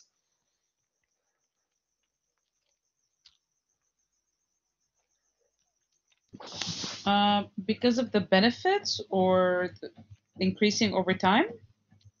I think so. Yeah, there is. And it's really creating this incentive. Look, if your incredible invention was actually really good, then, and you were making money from it, then you don't mind paying more of a fee because you're making lots of money from it.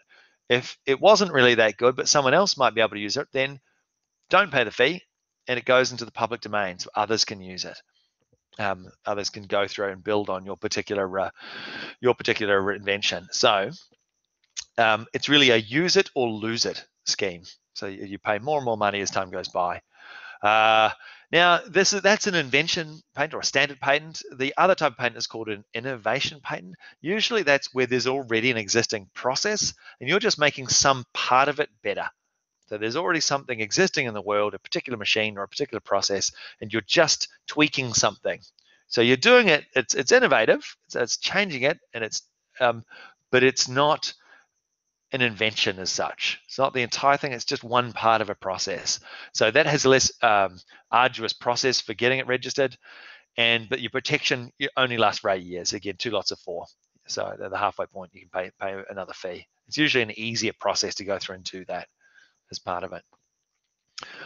Okay, so once you own the patent, you've created your thing. And again, I'm thinking pharmaceutical. So let's just say on your Ravneet, you've just invented the coronavirus vaccine. Okay, what does that mean? Means that you have this exclusive right for that term to exploit it. And much like copyright, you can assign it. New drugs usually get patent rights under WHO. New drugs usually do patent rights under WHO. I'm not sure I understand that question. New drugs usually do patent rights. Yeah, it's possible. Look, what happened in the 90s with drugs and drug companies is that poor countries couldn't afford what the expensive pharmaceutical companies were charging for things, particularly things like AIDS drugs, things that stop, that retard HIV. And so they came up with an arrangement where you could have a low cost version of drugs, or essentially the same drug, for poor jurisdictions. They just had to do this as part of the international copyright arrangements because it was just getting really silly. A lot of people in Africa were just dying of HIV, which was, a lot of the time was preventable with expensive Western pharmaceuticals. And so they came up with some arrangement in order to go through and do that, because it really creates this two-tier society on the planet, which isn't really good for anyone. Okay, so like copyright, a patent, you can assign the patent to somebody else. You actually, as part of the registration, your name and information are stored there. That's stored forever and a day, so others can look up with that. But you can take your patent, your intellectual right, and you can license it again for people to use it in certain jurisdictions or for a certain length of time. You can sell it, or you can otherwise assign it. Again, with you've got to do it in writing as part and parcel of that. And much like copyright, when you are working for someone else, by default, they own the copyright. Sorry, they own that particular patent. Yeah, Emmanuel. Yeah.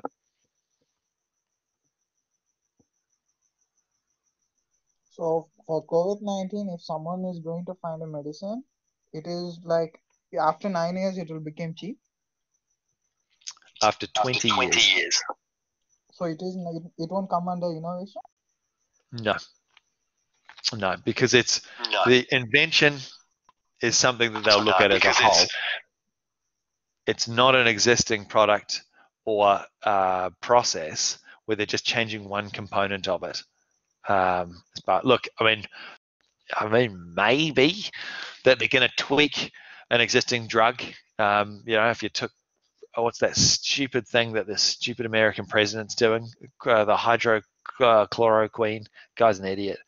That he's taking that drug. Maybe you could take that and mix it with something else. You could make an argument that that's an innovative step. But look, to be honest, you probably wouldn't, because you would want to get the full extent if you were to go and register something that's obviously very, very, very valuable. Super, super valuable. Literally would be the most valuable thing on the planet. If you want to go through and do that, Emmanuel, that would be great. Everyone will be much, much obliged. But just make note that employers usually own the patents of their employees, all right, by default. That's University of Western Australia in grey. There you've got an academic who was collecting a nice $150,000 salary and spent all of his time building some medical stuff, and then tried to argue that he owned it. And the UWA said, nah, and they went to court and he lost. As part of that, he didn't lose on everything. He won on some matters, but he didn't. In terms of the patent, by default, your employer owns the things that you invent. It's the fruits of your labor. It's the whole point of them, going and hiring you to go through and do stuff. This guy was trying to argue some sort of academic freedom thing, and he didn't get up on it. All right, that's patents anyway. And so yeah, watch this space. Very, very interesting in terms of how things are heading in the world in terms of this area. All right.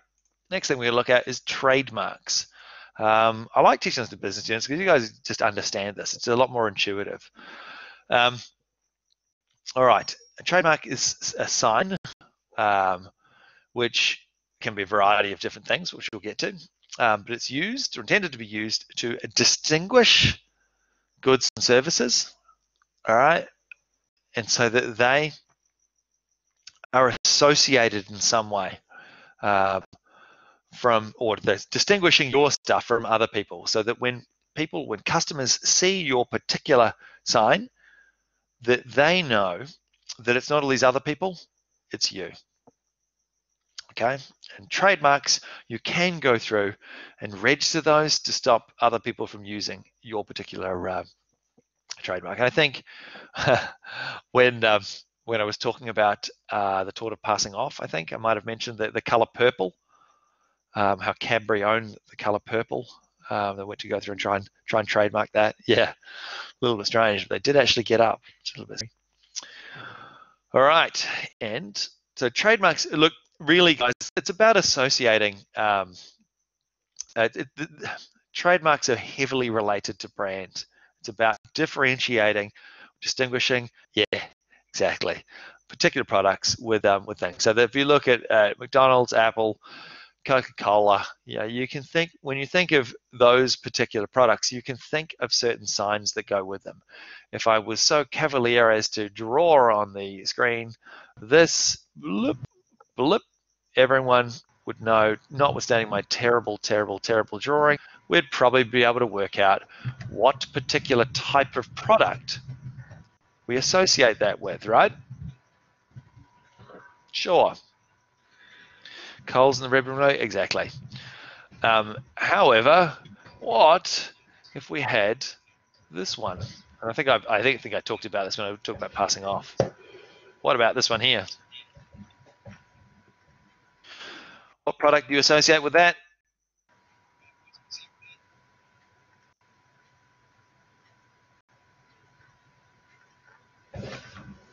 What product do people associate Wendy's with? I should put it as a poll. Maybe I'll do it as a poll. I'm going to, what product? It's really quite annoying. One thing that's come up a lot, by the way, is the time spent typing up polls. There's no way of doing this in advance.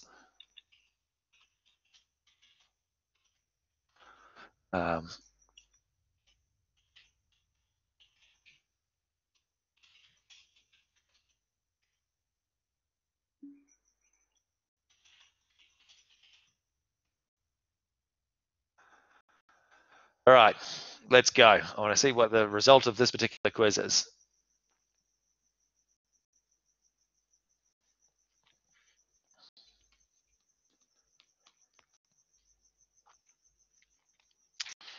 Interesting. Okay, that's interesting. Yeah, I find it interesting being in Australia. If you ask this question in New Zealand, you'd get the numbers would be reversed. Depends on which country. Yeah, that's right. Although oddly, we actually have both.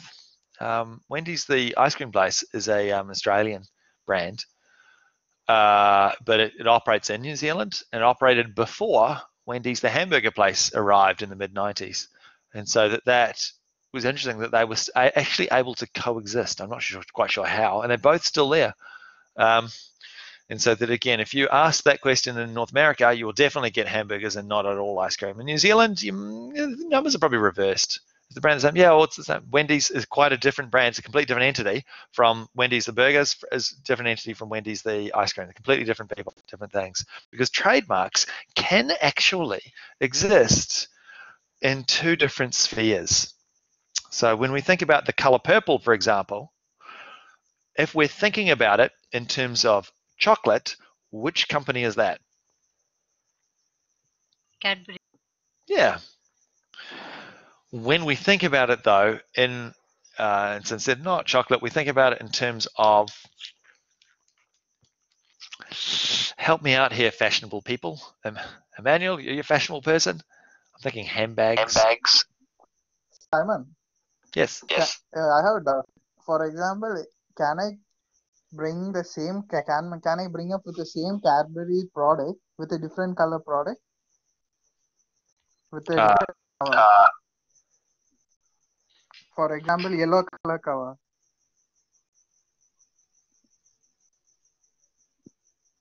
I'm not sure if I Can you hear me? Yeah, I can hear you. Yeah, I can hear you. Just For example, Coca-Cola, they have a red and the particular color.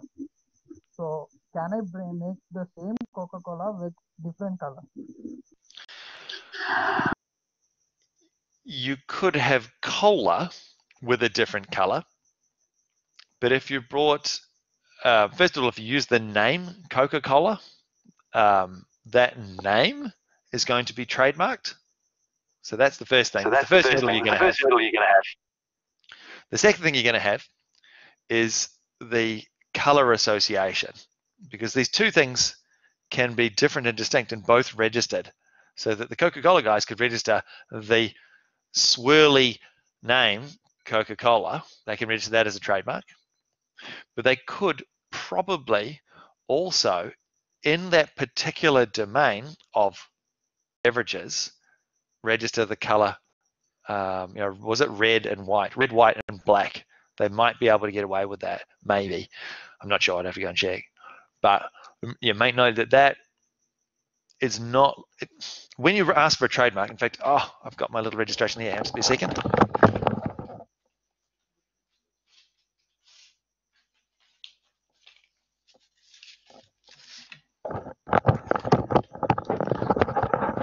I went to try and register a trademark. There's no way it's going to succeed for a variety of reasons.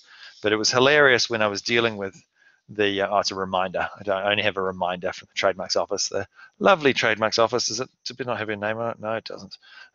Turns out when I was going through and dealing with this, there are a whole bunch of defects on my examination that the trademarks people do for a particular business that I'd had a few years back. And the person dealing at the trademarks office was actually a former student, former JCU student who I studied with, and yeah, she missed a lot of things. There was no way it could have even been able to. It should never have got that far. There was a whole bunch of things it was missing. It was actually fundamentally incapable of being trademarked because there's a bunch of other little rules. It wasn't. You actually supposedly you can't trademark abbreviations. Apparently, so just an abbreviation isn't going to be sufficient to go through and do it. It's not a sign as such. It has to actually be associated with something in the world. Just using a particular, you can use a phrase, but abbreviation's probably not going to be sufficient, which I discovered after doing some research later on. But yeah. Anyway, so and so your Coca-Cola, they would probably get up on a variety of actions in regards to that one. Is JC a trademark? No. Oh, no, can't be. No. No, you're more than happy to create an entity and use the phrase JCU. Don't get me wrong, there are other areas of law that if you are doing something, you may be able to take them. So if you said that you're an education provider and you called yourself JCU, the tort of passing off might apply. But if JCU stands for just caring, I don't know, underground, I don't know, I can't think. There's 3 words that start with those letters, then it's not going to make a difference. In fact, if you type JCU into Google from most places in the world, it comes up with John Carroll University anyway. So it's only in Queensland, when you've got a Queensland IP, that it comes to the local abbreviation of that anyway. Okay, all right, so just make note, those are the 3 elements. So it has to be signed, it has to relate to goods and services, and it has to differentiate them from others. So it's not about associating things with yours. It's about just making it your particular thing different from all of the other things. And this is a really interesting one. Signs can include words, letters, names, sure. Signatures, devices, headings, shapes, sure. Colors, yeah. Color purple, sound, or scent. So, if I can, I'm not going to be able to play any later, but certainly the noise that the Apple Mac makes when you turn it on. They used to go, blown. That's trademarkable. You could actually get a trademark for that particular noise. And if others tried to have a computer that made that same noise and your trademark was registered, you'd be able to bring an action under the Act. You don't actually have to register, but you can go through and register under the Trademarks Act. Stops others from jumping the boat and registering it on top of you. But scent is an interesting one. Certain types of perfume. You can literally register a certain type of smell and trademark it. No kidding. I actually don't know the mechanism for doing this. You'd presumably have to get some sort of smelling expert. Maybe there's a career path for me somewhere. And they would have to go through and put in an affidavit. This is this particular smell is associated with this particular product. I used to, years ago when I cared about cars, I used to buy very, very expensive car wax, complete car wax care products. And one of the interesting things about it, though, is that aside from being outrageously expensive, it was called Mother's car wax and car wash stuff. And it was called Mother's, and it was supposed to be this American brand, supposed to be like Mars apple pie. And curiously, they had made this particular car wax smell like apple pie. And I thought, well, that's really clever. That's just a really clever idea. But the scent part usually comes up for the expensive perfumes, the Jean Paul Gaultier and Gucci and Dolce & Gabbana and things like that, where they're able to differentiate their particular product from others through doing it. So you can actually trademark that. There we go. Okay, what have we got? We've got, okay.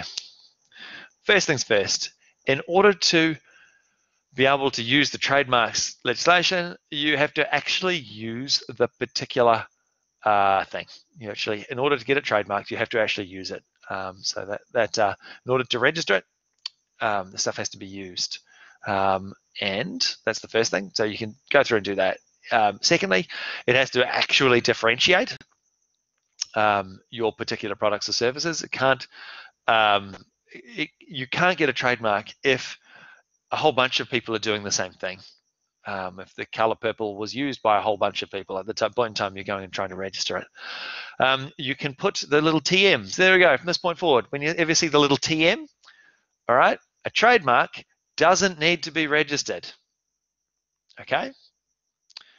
You don't need to register a trademark, but you're not going to be able to use the provisions under the Act, and another person can come along and register it. If you are registered under the Act, if for whatever reason the idiots at the trademarks office manage to go through and register your particular trademark, you can then rock up with your little piece of paper and start to get other people to stop using it, okay? Even if they've been using it for a long time.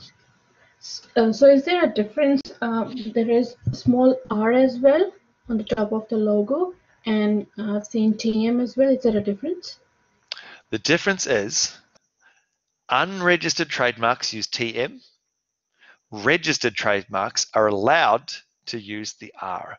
You can always use a TM.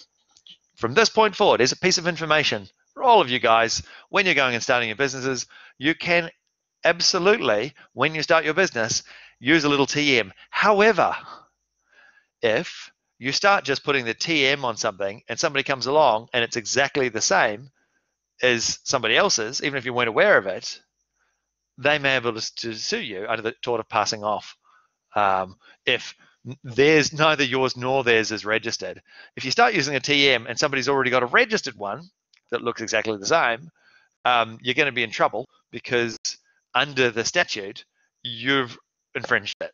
So that you are just straight up going to be infringing the trademark in that particular So, Simon, situation. you're to say that if I put TM, but it's actually registered, that's why he's going to sue me?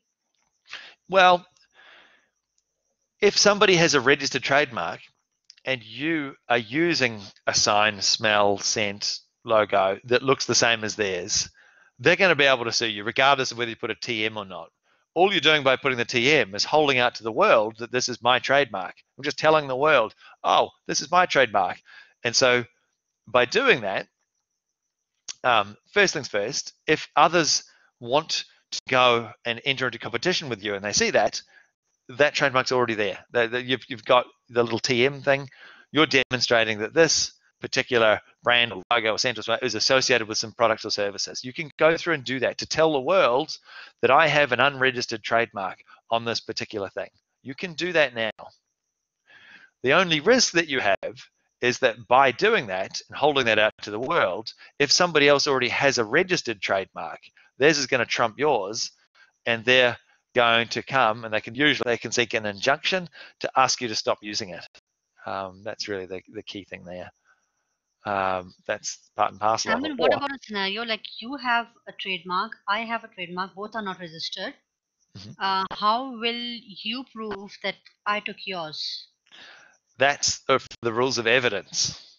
That's a question of evidence. I would have to. Sue. That person can sue if both have You the can same both. You can sue each other. It's not uncommon here. You know what you've actually said. That situation where you've got two companies ostensibly doing the same thing and trying to sue each other off. Remember that each side has to prove under the tort of passing off, which is under the torts lecture, that the other side are using something or leveraging off the goodwill of your company. You have to prove that they are leveraging off your goodwill and that customers are misled to think that their products are your products. You've got to prove that.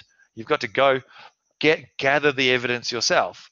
And the other side, if they're both unregistered, they may be gathering evidence against you to go through and argue that you've got the particular product and others are confused about what you're doing. And this can happen where you've got two geographical locations, such as it was done under the statute, but the example was the Taco Bell cases that were used. It was done under the Trade Practices Act. It was done under statute. But the equivalent thing is that sometimes one lot of customers might be misled to thinking the others were their particular goods and services. And so usually you can have a first in time but you may have geographic locations. These guys might be first in New South Wales, but only in one little pocket of New South Wales. And these other guys might have started in Queensland, then gone to all of the other states and territories. The example that I used for passing off was the Cock and Bull Tavern in Cairns. I was walking through the back streets of Cairns and I found this pub with the Cock and Bull written all over it. I'm like, oh, wow, there's a Cock and Bull Tavern. I can't believe it. Because in New Zealand, all across New Zealand, from 1995 through to about 2010, the Cock and Bull was a big deal. It was a big pub. And they had pubs everywhere. Called that when they brewed their own beer. It was amazing. And so I was very disappointed to go to this old, crusty pub in the middle of Cairns. I was very disappointed. I walked into that pub because I thought it was different to what it was. So I was misled. The question is, do these things operate in two different geographical locations? So in other words, I was a customer, I was misled, but I don't even think they operated in Australia, so it may not have mattered. But assuming that they operated in Sydney, which I think they did, in theory, if the guys in Sydney were to bring an action against the guys in Cairns, in theory, they could take my testimony to say I was one of those customers and I was misled, in theory. But it's a question of evidence. You've got to prove these things. It's kind of outside the scope of this subject, really.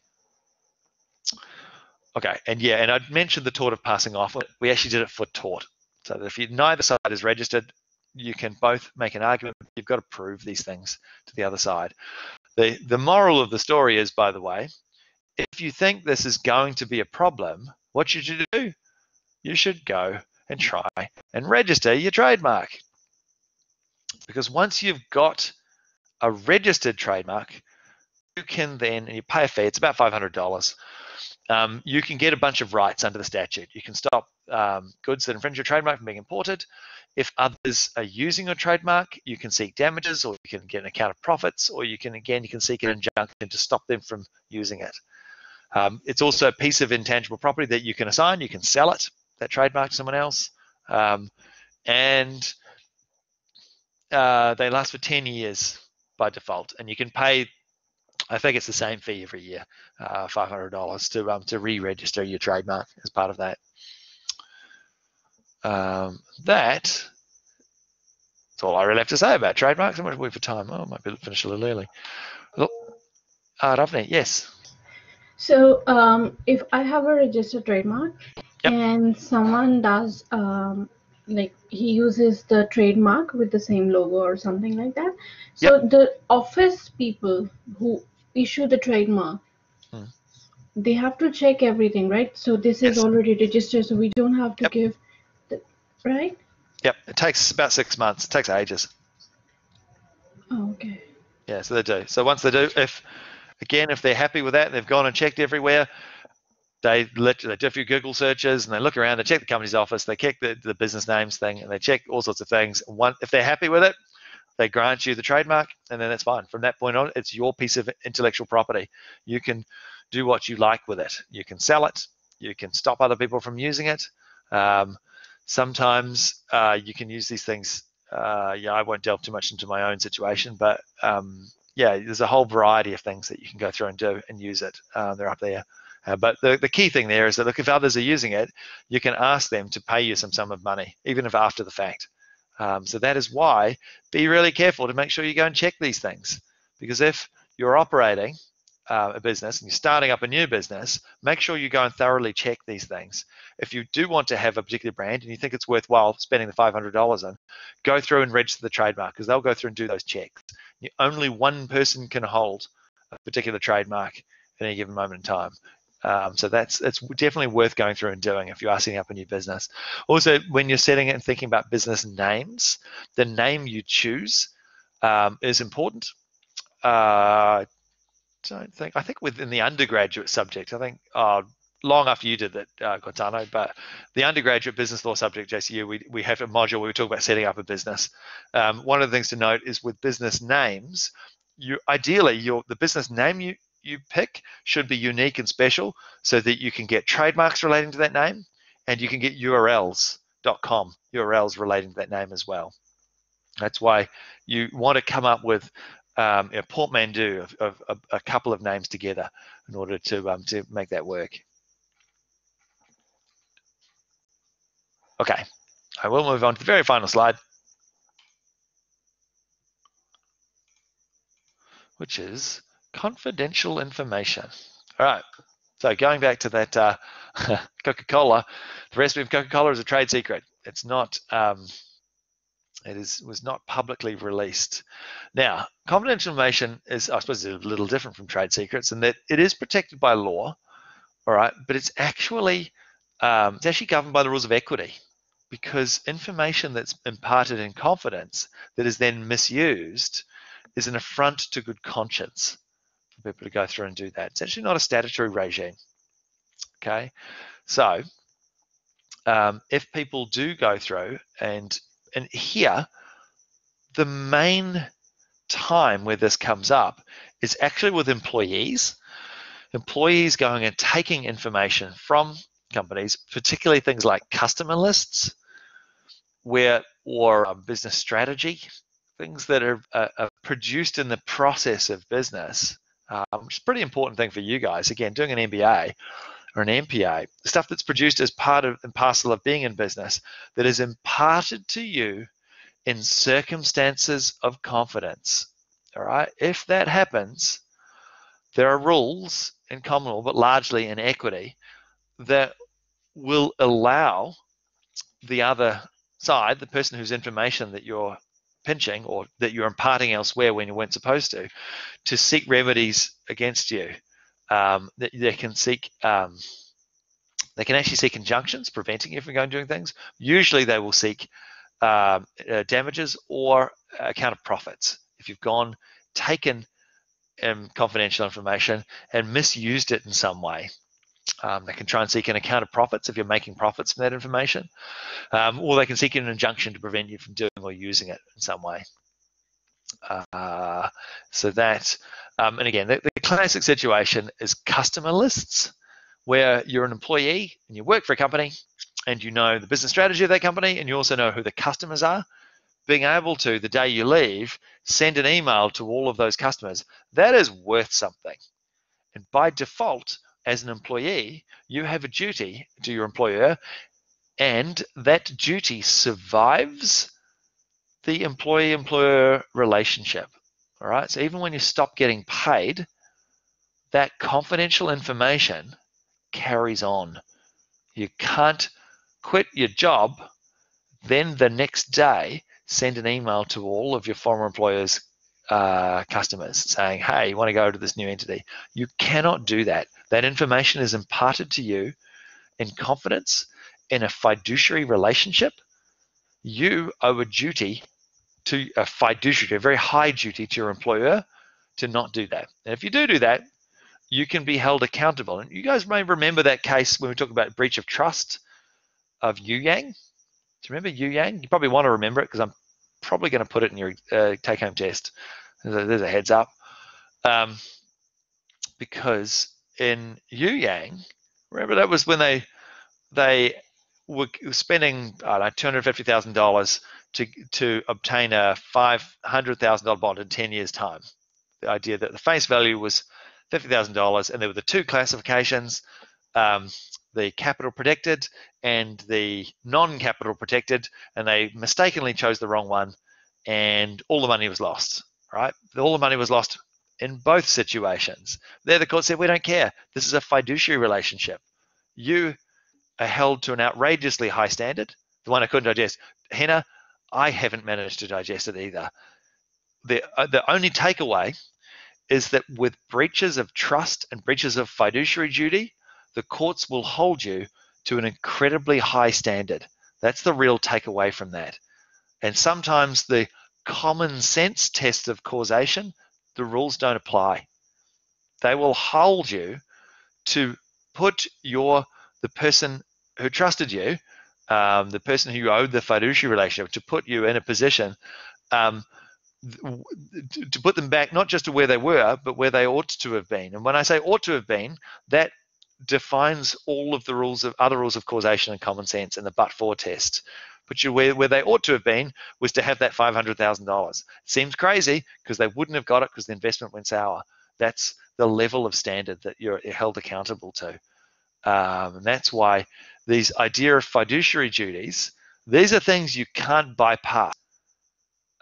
It's a difficult area of law to sort of teach to you guys, again, particularly from those that are coming from different education systems and different sort of legal systems. When you're here, if you breach these duties, you're done and done way more than you think you're going to get done. People think, oh, if I just do a little bit of this, oh yeah, I'm going to have to pay a little bit of money. No, if you're going to make a profit from something, all of the profit will go to the person you owe the fiduciary duty to. All of the property that you have can be vested in the other.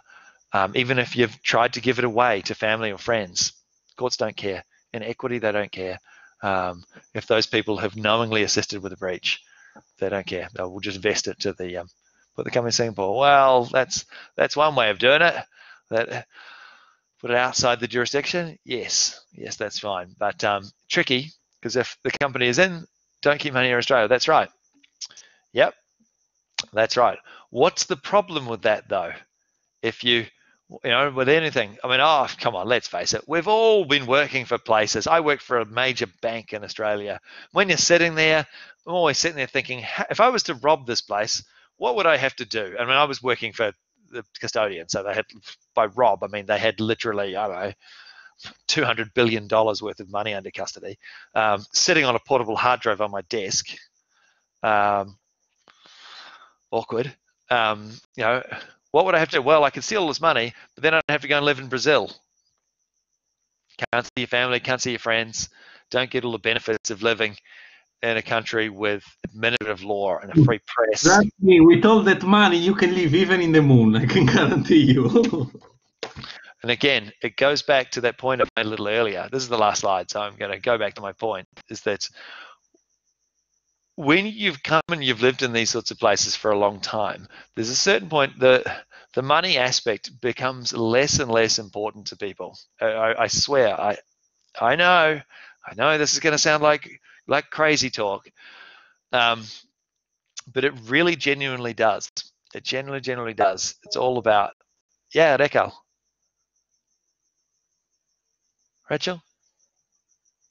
Oh. Nope, can't hear you. I'm going to lower the hand. There is a certain point where it ceases to really have much. It's important for those exactly. Sorry, money is important for those who don't. Who, if you don't, it's about maintaining and reaching a certain standard. And again, this is a piece of business philosophy. Maybe staging. Yeah, nice one, Marie. Back when I had hair, I cared all about the money. And there's a certain point where it ceases to really be that motivating. Yeah, Stains.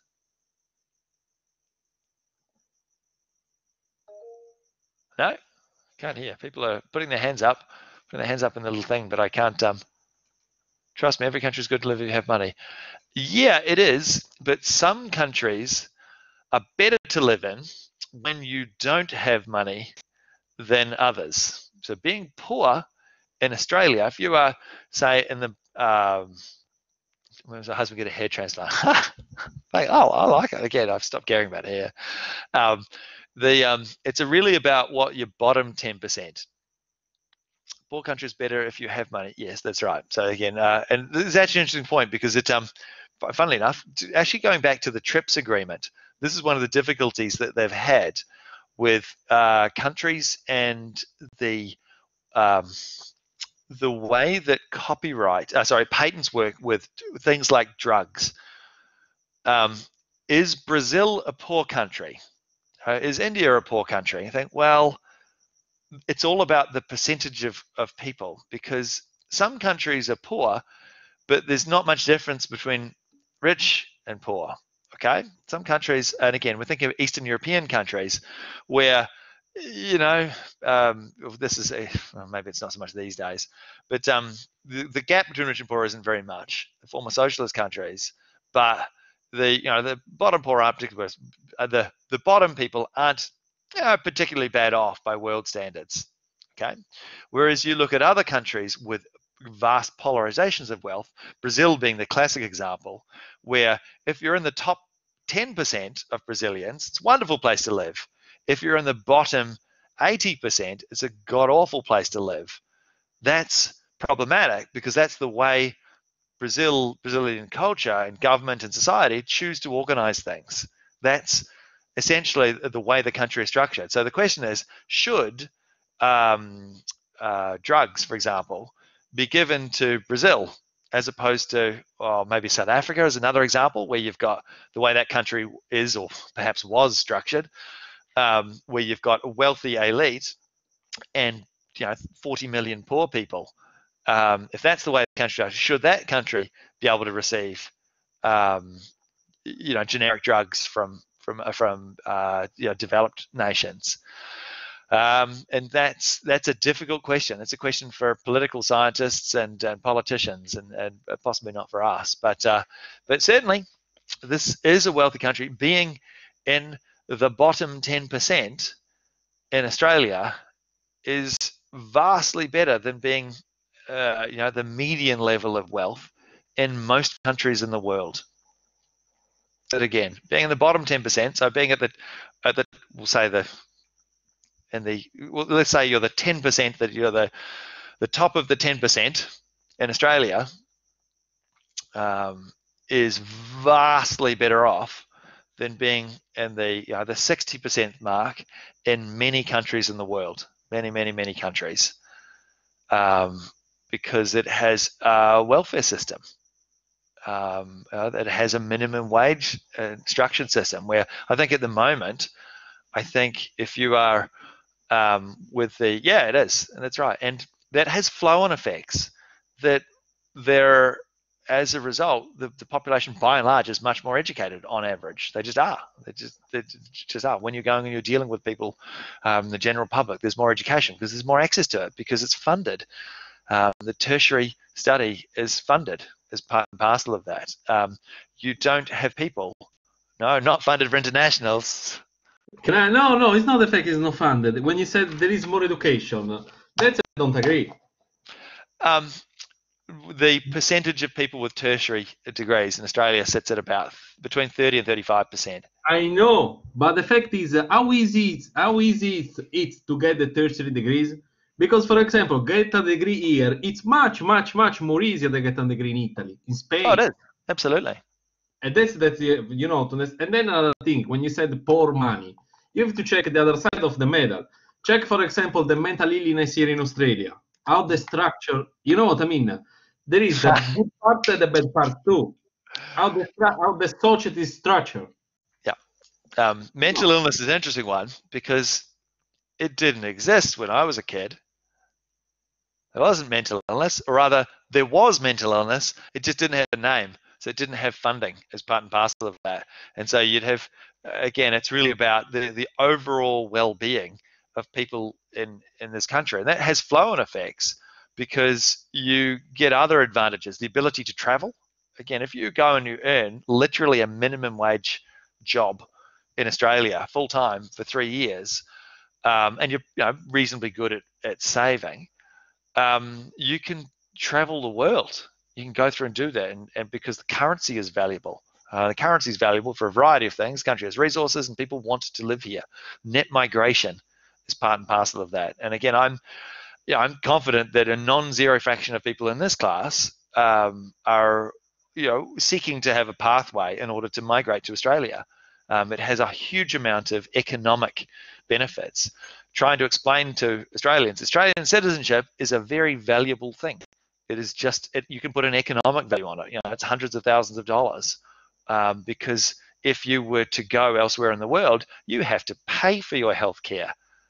In Australia, if you're an Australian citizen, if you get injured or you get sick, there's a public healthcare system. You can go to the Townsville Hospital. You can walk in there.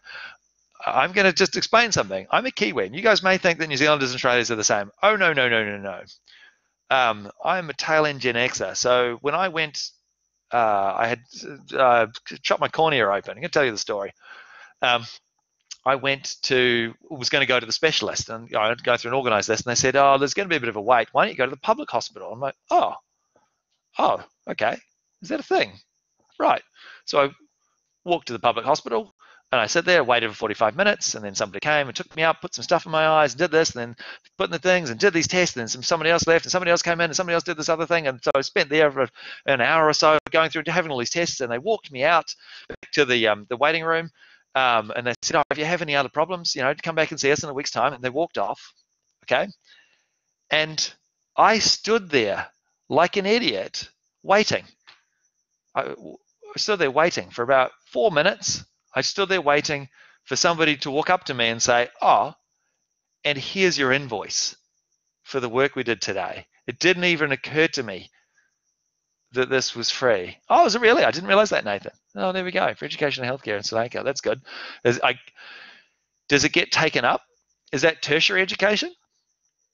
No, up to bachelor's, they're giving free education. Up to bachelor's. Up to bachelor's. Okay, so that is tertiary. Oh, there you go. I didn't know that. Certainly in some countries, Norway, you can, if you guys want to go to Norway, they will pay you. It's remarkable. Same back in Sri Lanka. While we think they're paying for us. Like, I think it's free in Sweden as well. Yeah, the Scandinavian countries have that too, and in Holland. Yep, have it too. So here, Australia has sort of got a hybrid system where the domestic students have a loan system. And so Kiwis, we sort of always fell between halfway. So I had to pay cash, but I paid at the domestic rate, which is about half the international rate here. But it's nonetheless, I'm not sure what the Australians' thoughts are on the student loan system here. I think it's hilarious the way it works. I don't know if you're aware how the repayment system works, but that's more for those that are doing tax law next year. Ask Van or whoever takes tax next year about it. Don't look at mine. Yeah, it's a thing.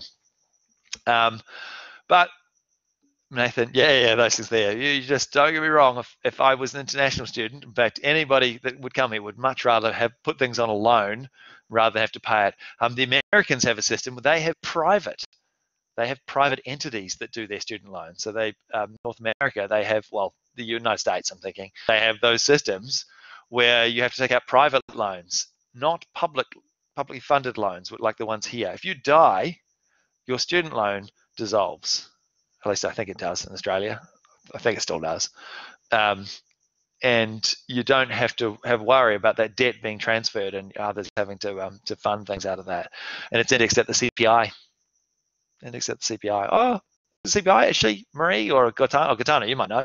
Is it still the CPI it's indexed at? It might have been just the 90-day bank bill. I'm not sure.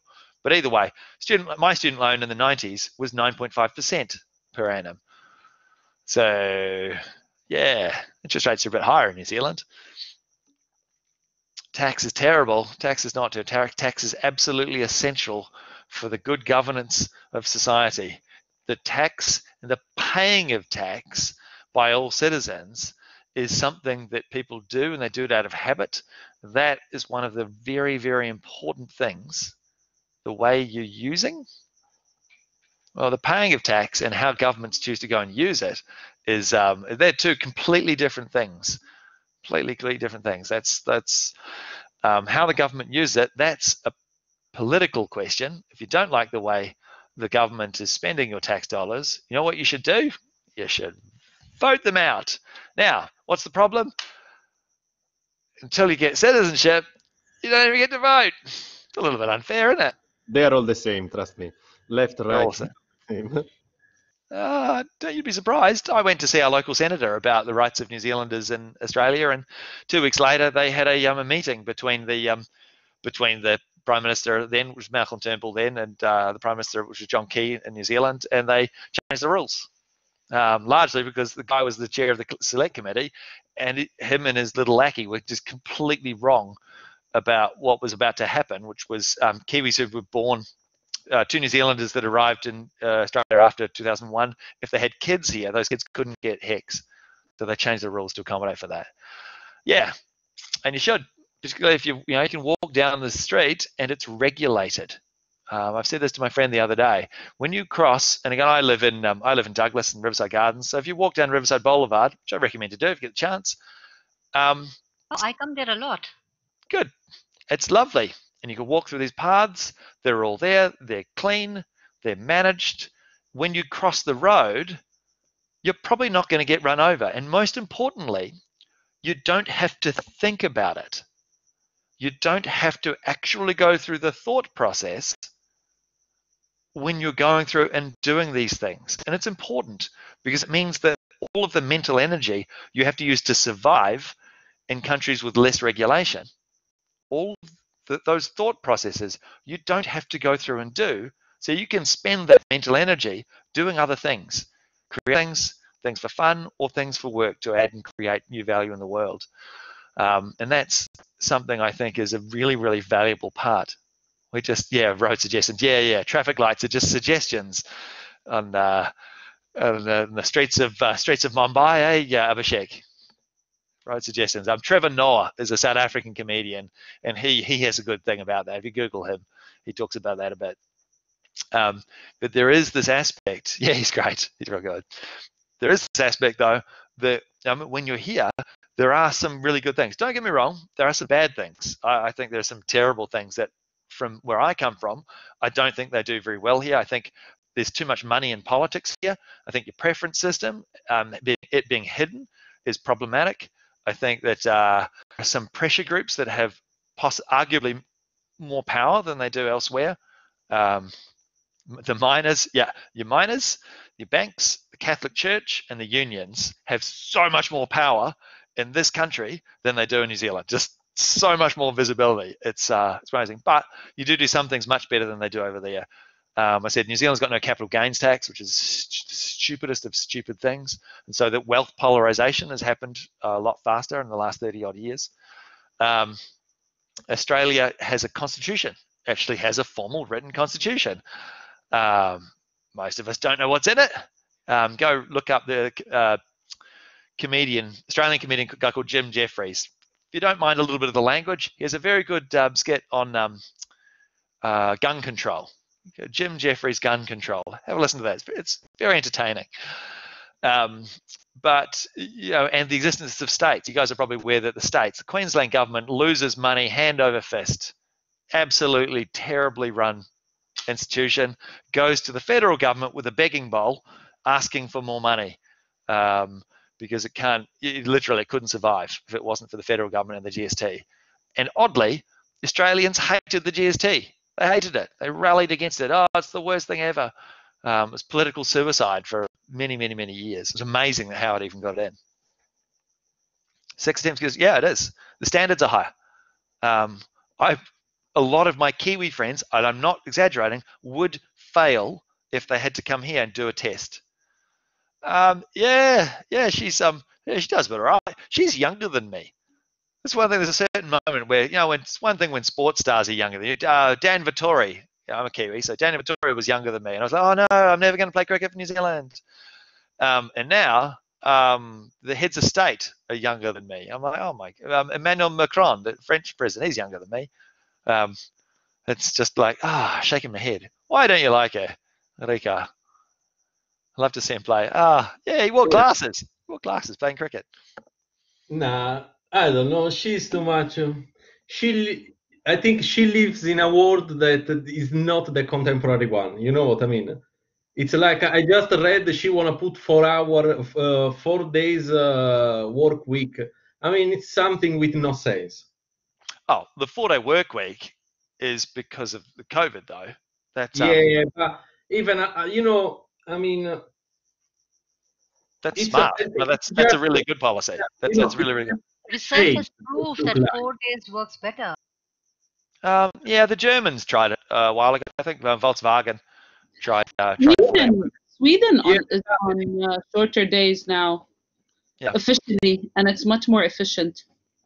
Yeah, it is. And look, if you think about it, if you were to work longer on the days where you were doing, this is the trouble. This is the pervasiveness of work life and home life. At the moment, we're all at home. We're all doing all of our work and doing all of our study at home. And so you've got this pervasiveness that forms part of it. And it's one thing I do appreciate in terms of the trade unions over the last 150 years have pushed towards trying to remove those things. However, the flip side of that is something they don't do very well in Australia, which is entrepreneurship. There's just nothing in this country about new venture creation and innovation and going it on your own. It's all about jobs. The culture, the language is all about jobs. That's a little bit different across the Tasman. You still have this idea. In fact, even here, people don't talk about entrepreneurship. They say self-employment. So it still comes back to this idea of jobs. Jobs. Not who's creating jobs, who's creating employment, who's hiring other people. That's not something that forms part of your education system. It's not, and it's increasingly less so. The universities are making us talk about jobs, everything about this and employment, not about entrepreneurship and value creation. It's the problem why China's buying everything. Yeah, I did have a chat with somebody about this, and well, okay, it was an internet flame war, but leaving that aside, people said, oh, why don't we just nationalize the port? You know, the Chinese port, we got a lease for the port of Darwin for 99 years. Why don't we just nationalize, just take it back? So, well, one of the reasons why you can invest in Australia is that Australia has a constitutional clause that says you can't just take someone's stuff without compensating them. It's a constitutional restriction. And what you're finding in countries, and those countries include South Africa, China, and Russia, all three of them in the last few years just changed their constitution. That's a really, really bad thing for the government of the day to be able to just arbitrarily change the constitution. Why? Because you're not providing any checks and balances on them. They're allowed to do whatever they like. Here, no, sorry, no, because when, for example, in Italy, you have two chambers. Nowadays, everything is going faster. You can't wait the 1,000 parliamentaries they get their head out of some law. If everything has to be quick. To change your basic law, to change the constitution. Law. It's like here in Australia. You have one chamber, you have the other one. Everything like this has been like created hundreds of years ago when the community, the societies was like much slower. Now, when you have to decide a law, you have to be, quick, less people that argue, you know what I mean, for how everything's go. Like you said, Russia. For example, Russia changing a few things, the constitution. I read what they changed. Yeah, they let Putin stay in power indefinitely. No, they just change from 4 to 6 years, and they change a few things in how everything works. In Italy, they are 30 years trying to change the constitution, and they can't. For that reason, it's a mess. Because everyone was balanced the power, but when you try to stop the other one, no one can move, and no one make any law properly. That's the problem. This is true, but at the end of the day, do you want for power to be concentrated in one entity? And if I'm thinking of an entity, it's the Communist Party of China. Do you want power to be concentrated and have no checks and balances on it? Okay, that's the problem. Depends how the country works. If you bring the Australian democracy, you bring to China, China will be broke in 10 days. The same, if you bring the Australian, the Australian things in India or in other countries where the mentality is different, they'll be gone. In Middle East, the same. If you bring this type of democracy there, the population is not ready. Because that's right. Yeah, I do agree with that. I agree with that. And Iraq was a classic example of this. The democratic tradition takes Libya, Iraq, Libya. It takes time. It takes time. But where did it work? Germany and Japan. It took time. It did take time to go through and to do that. And that is absolutely true. And that's why Iraq, the invasion of Iraq in 2003 was such a total disaster, because they didn't think it through. And it's something that if you... It's better now like it was 20 years ago. Yeah, apparently it is, but it's that something. It was always going to take a really, really long time. A generation was going to take. Time. You know what I mean? You can't push, because if you put, it's like Afghanistan. Yeah. They're 20 years. They're just wasting time and money. Yeah. They will there's no. The other thing to note, though, Iraq is different from Afghanistan, because there is actually natural resources. That ability to, you can founder your economy. Political games. But if you see democracy, check US. No, US, you see the bigger democracy. You have Clintons, they are 30 years in power. You have the deep state, they're like little dicks. You know, Clinton family. How many years is in power? Clinton, I mean, Clinton, they have the end, all these things. They're 30 years there. You check the senators, they are all the same. Oh, senators, yeah, sure. But but your president changes and your executive changes. It's a muppet in US because it's all the deep state, they work everything, you know. Just try to move everything. Maybe. I think it's start with constitutions that are difficult to change. The people can still change it, but it shouldn't be the party. One government shouldn't be able to change the constitution, and the people shouldn't accept it. That's really part and parcel of that. That's really the key thing. If the government is voted, it's like you said, I don't like Putin. Okay, but if Russian they vote Putin, what you can do? Well, I don't know whether they can vote him out. I think the opposition leader, don't they get killed occasionally? I haven't paid attention in recent times. This is different because, for example, I don't know. Have you been to Middle East? No, I haven't. I haven't traveled much at all. Do you? Okay. Do you see any crimes? Do you see any drugs? I can't answer that. I haven't been there. No, the same in Russia. Sorry, am I saying that are there crimes that happen in the Middle East? Tala. I'm talking like we are the proud nation of honor crimes, if you'd like to know, where you can shoot your sister because she's not a virgin and not go to jail. I'm talking about like drugs, things like that. You know? I will take you for a drive to the Bekaa Valley where we grow them. It's like Russia. You go in Russia, I don't know, in some cities, then you see everything is clean, perfect. Why? Because if someone make a mistake, they kill him. I feel that's the thing. Yeah. Coming back full circle to here, it's not perfect. And there's thing. And so what we find is that in institutions, again, where you have a functioning, arguably functioning legal system with the ability for the legal profession. One thing we find is that it's kind of our jobs as like legal academic types to go through, examine laws and regulations that exist and come up and offer suggestions, which usually just get ignored by governments of the day, or at least the main policy things. But you find that there's a lot of behind the scenes stuff where trying to go through and map and change laws requires a lot of small detail that forms part and parcel of it. There's a lot of actors in that as part of that process. And note that the vast bulk of lawmaking is done through delegated legislation, so that it's local councils, for example, that go through and do things and create rules and laws and do the regulation of the day-to-day stuff that we have. And again, that's still funded. Pay my rates bills due. When's it due? In a couple of months.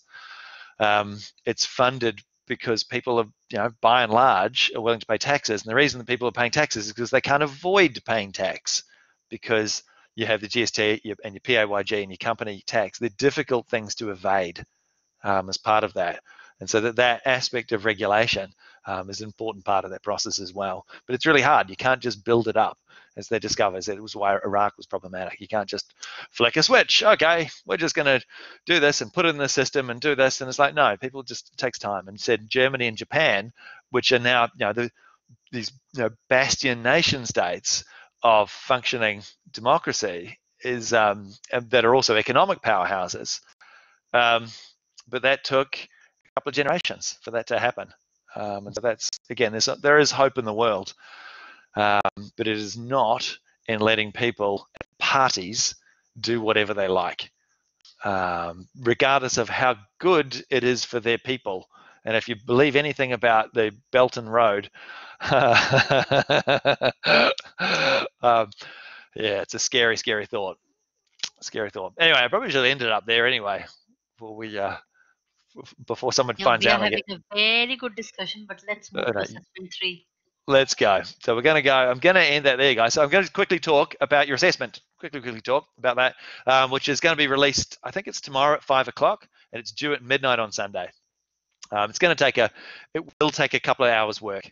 All right, it's not actually that taxing. I said it's 200, 3 lots of 200 words. Some of them are just short sentences. Sometimes you're going to have to read it. You can have to do some research. I put in the chat earlier the stuff on agency because I think it's underdone in both the textbook and in the lecture slides.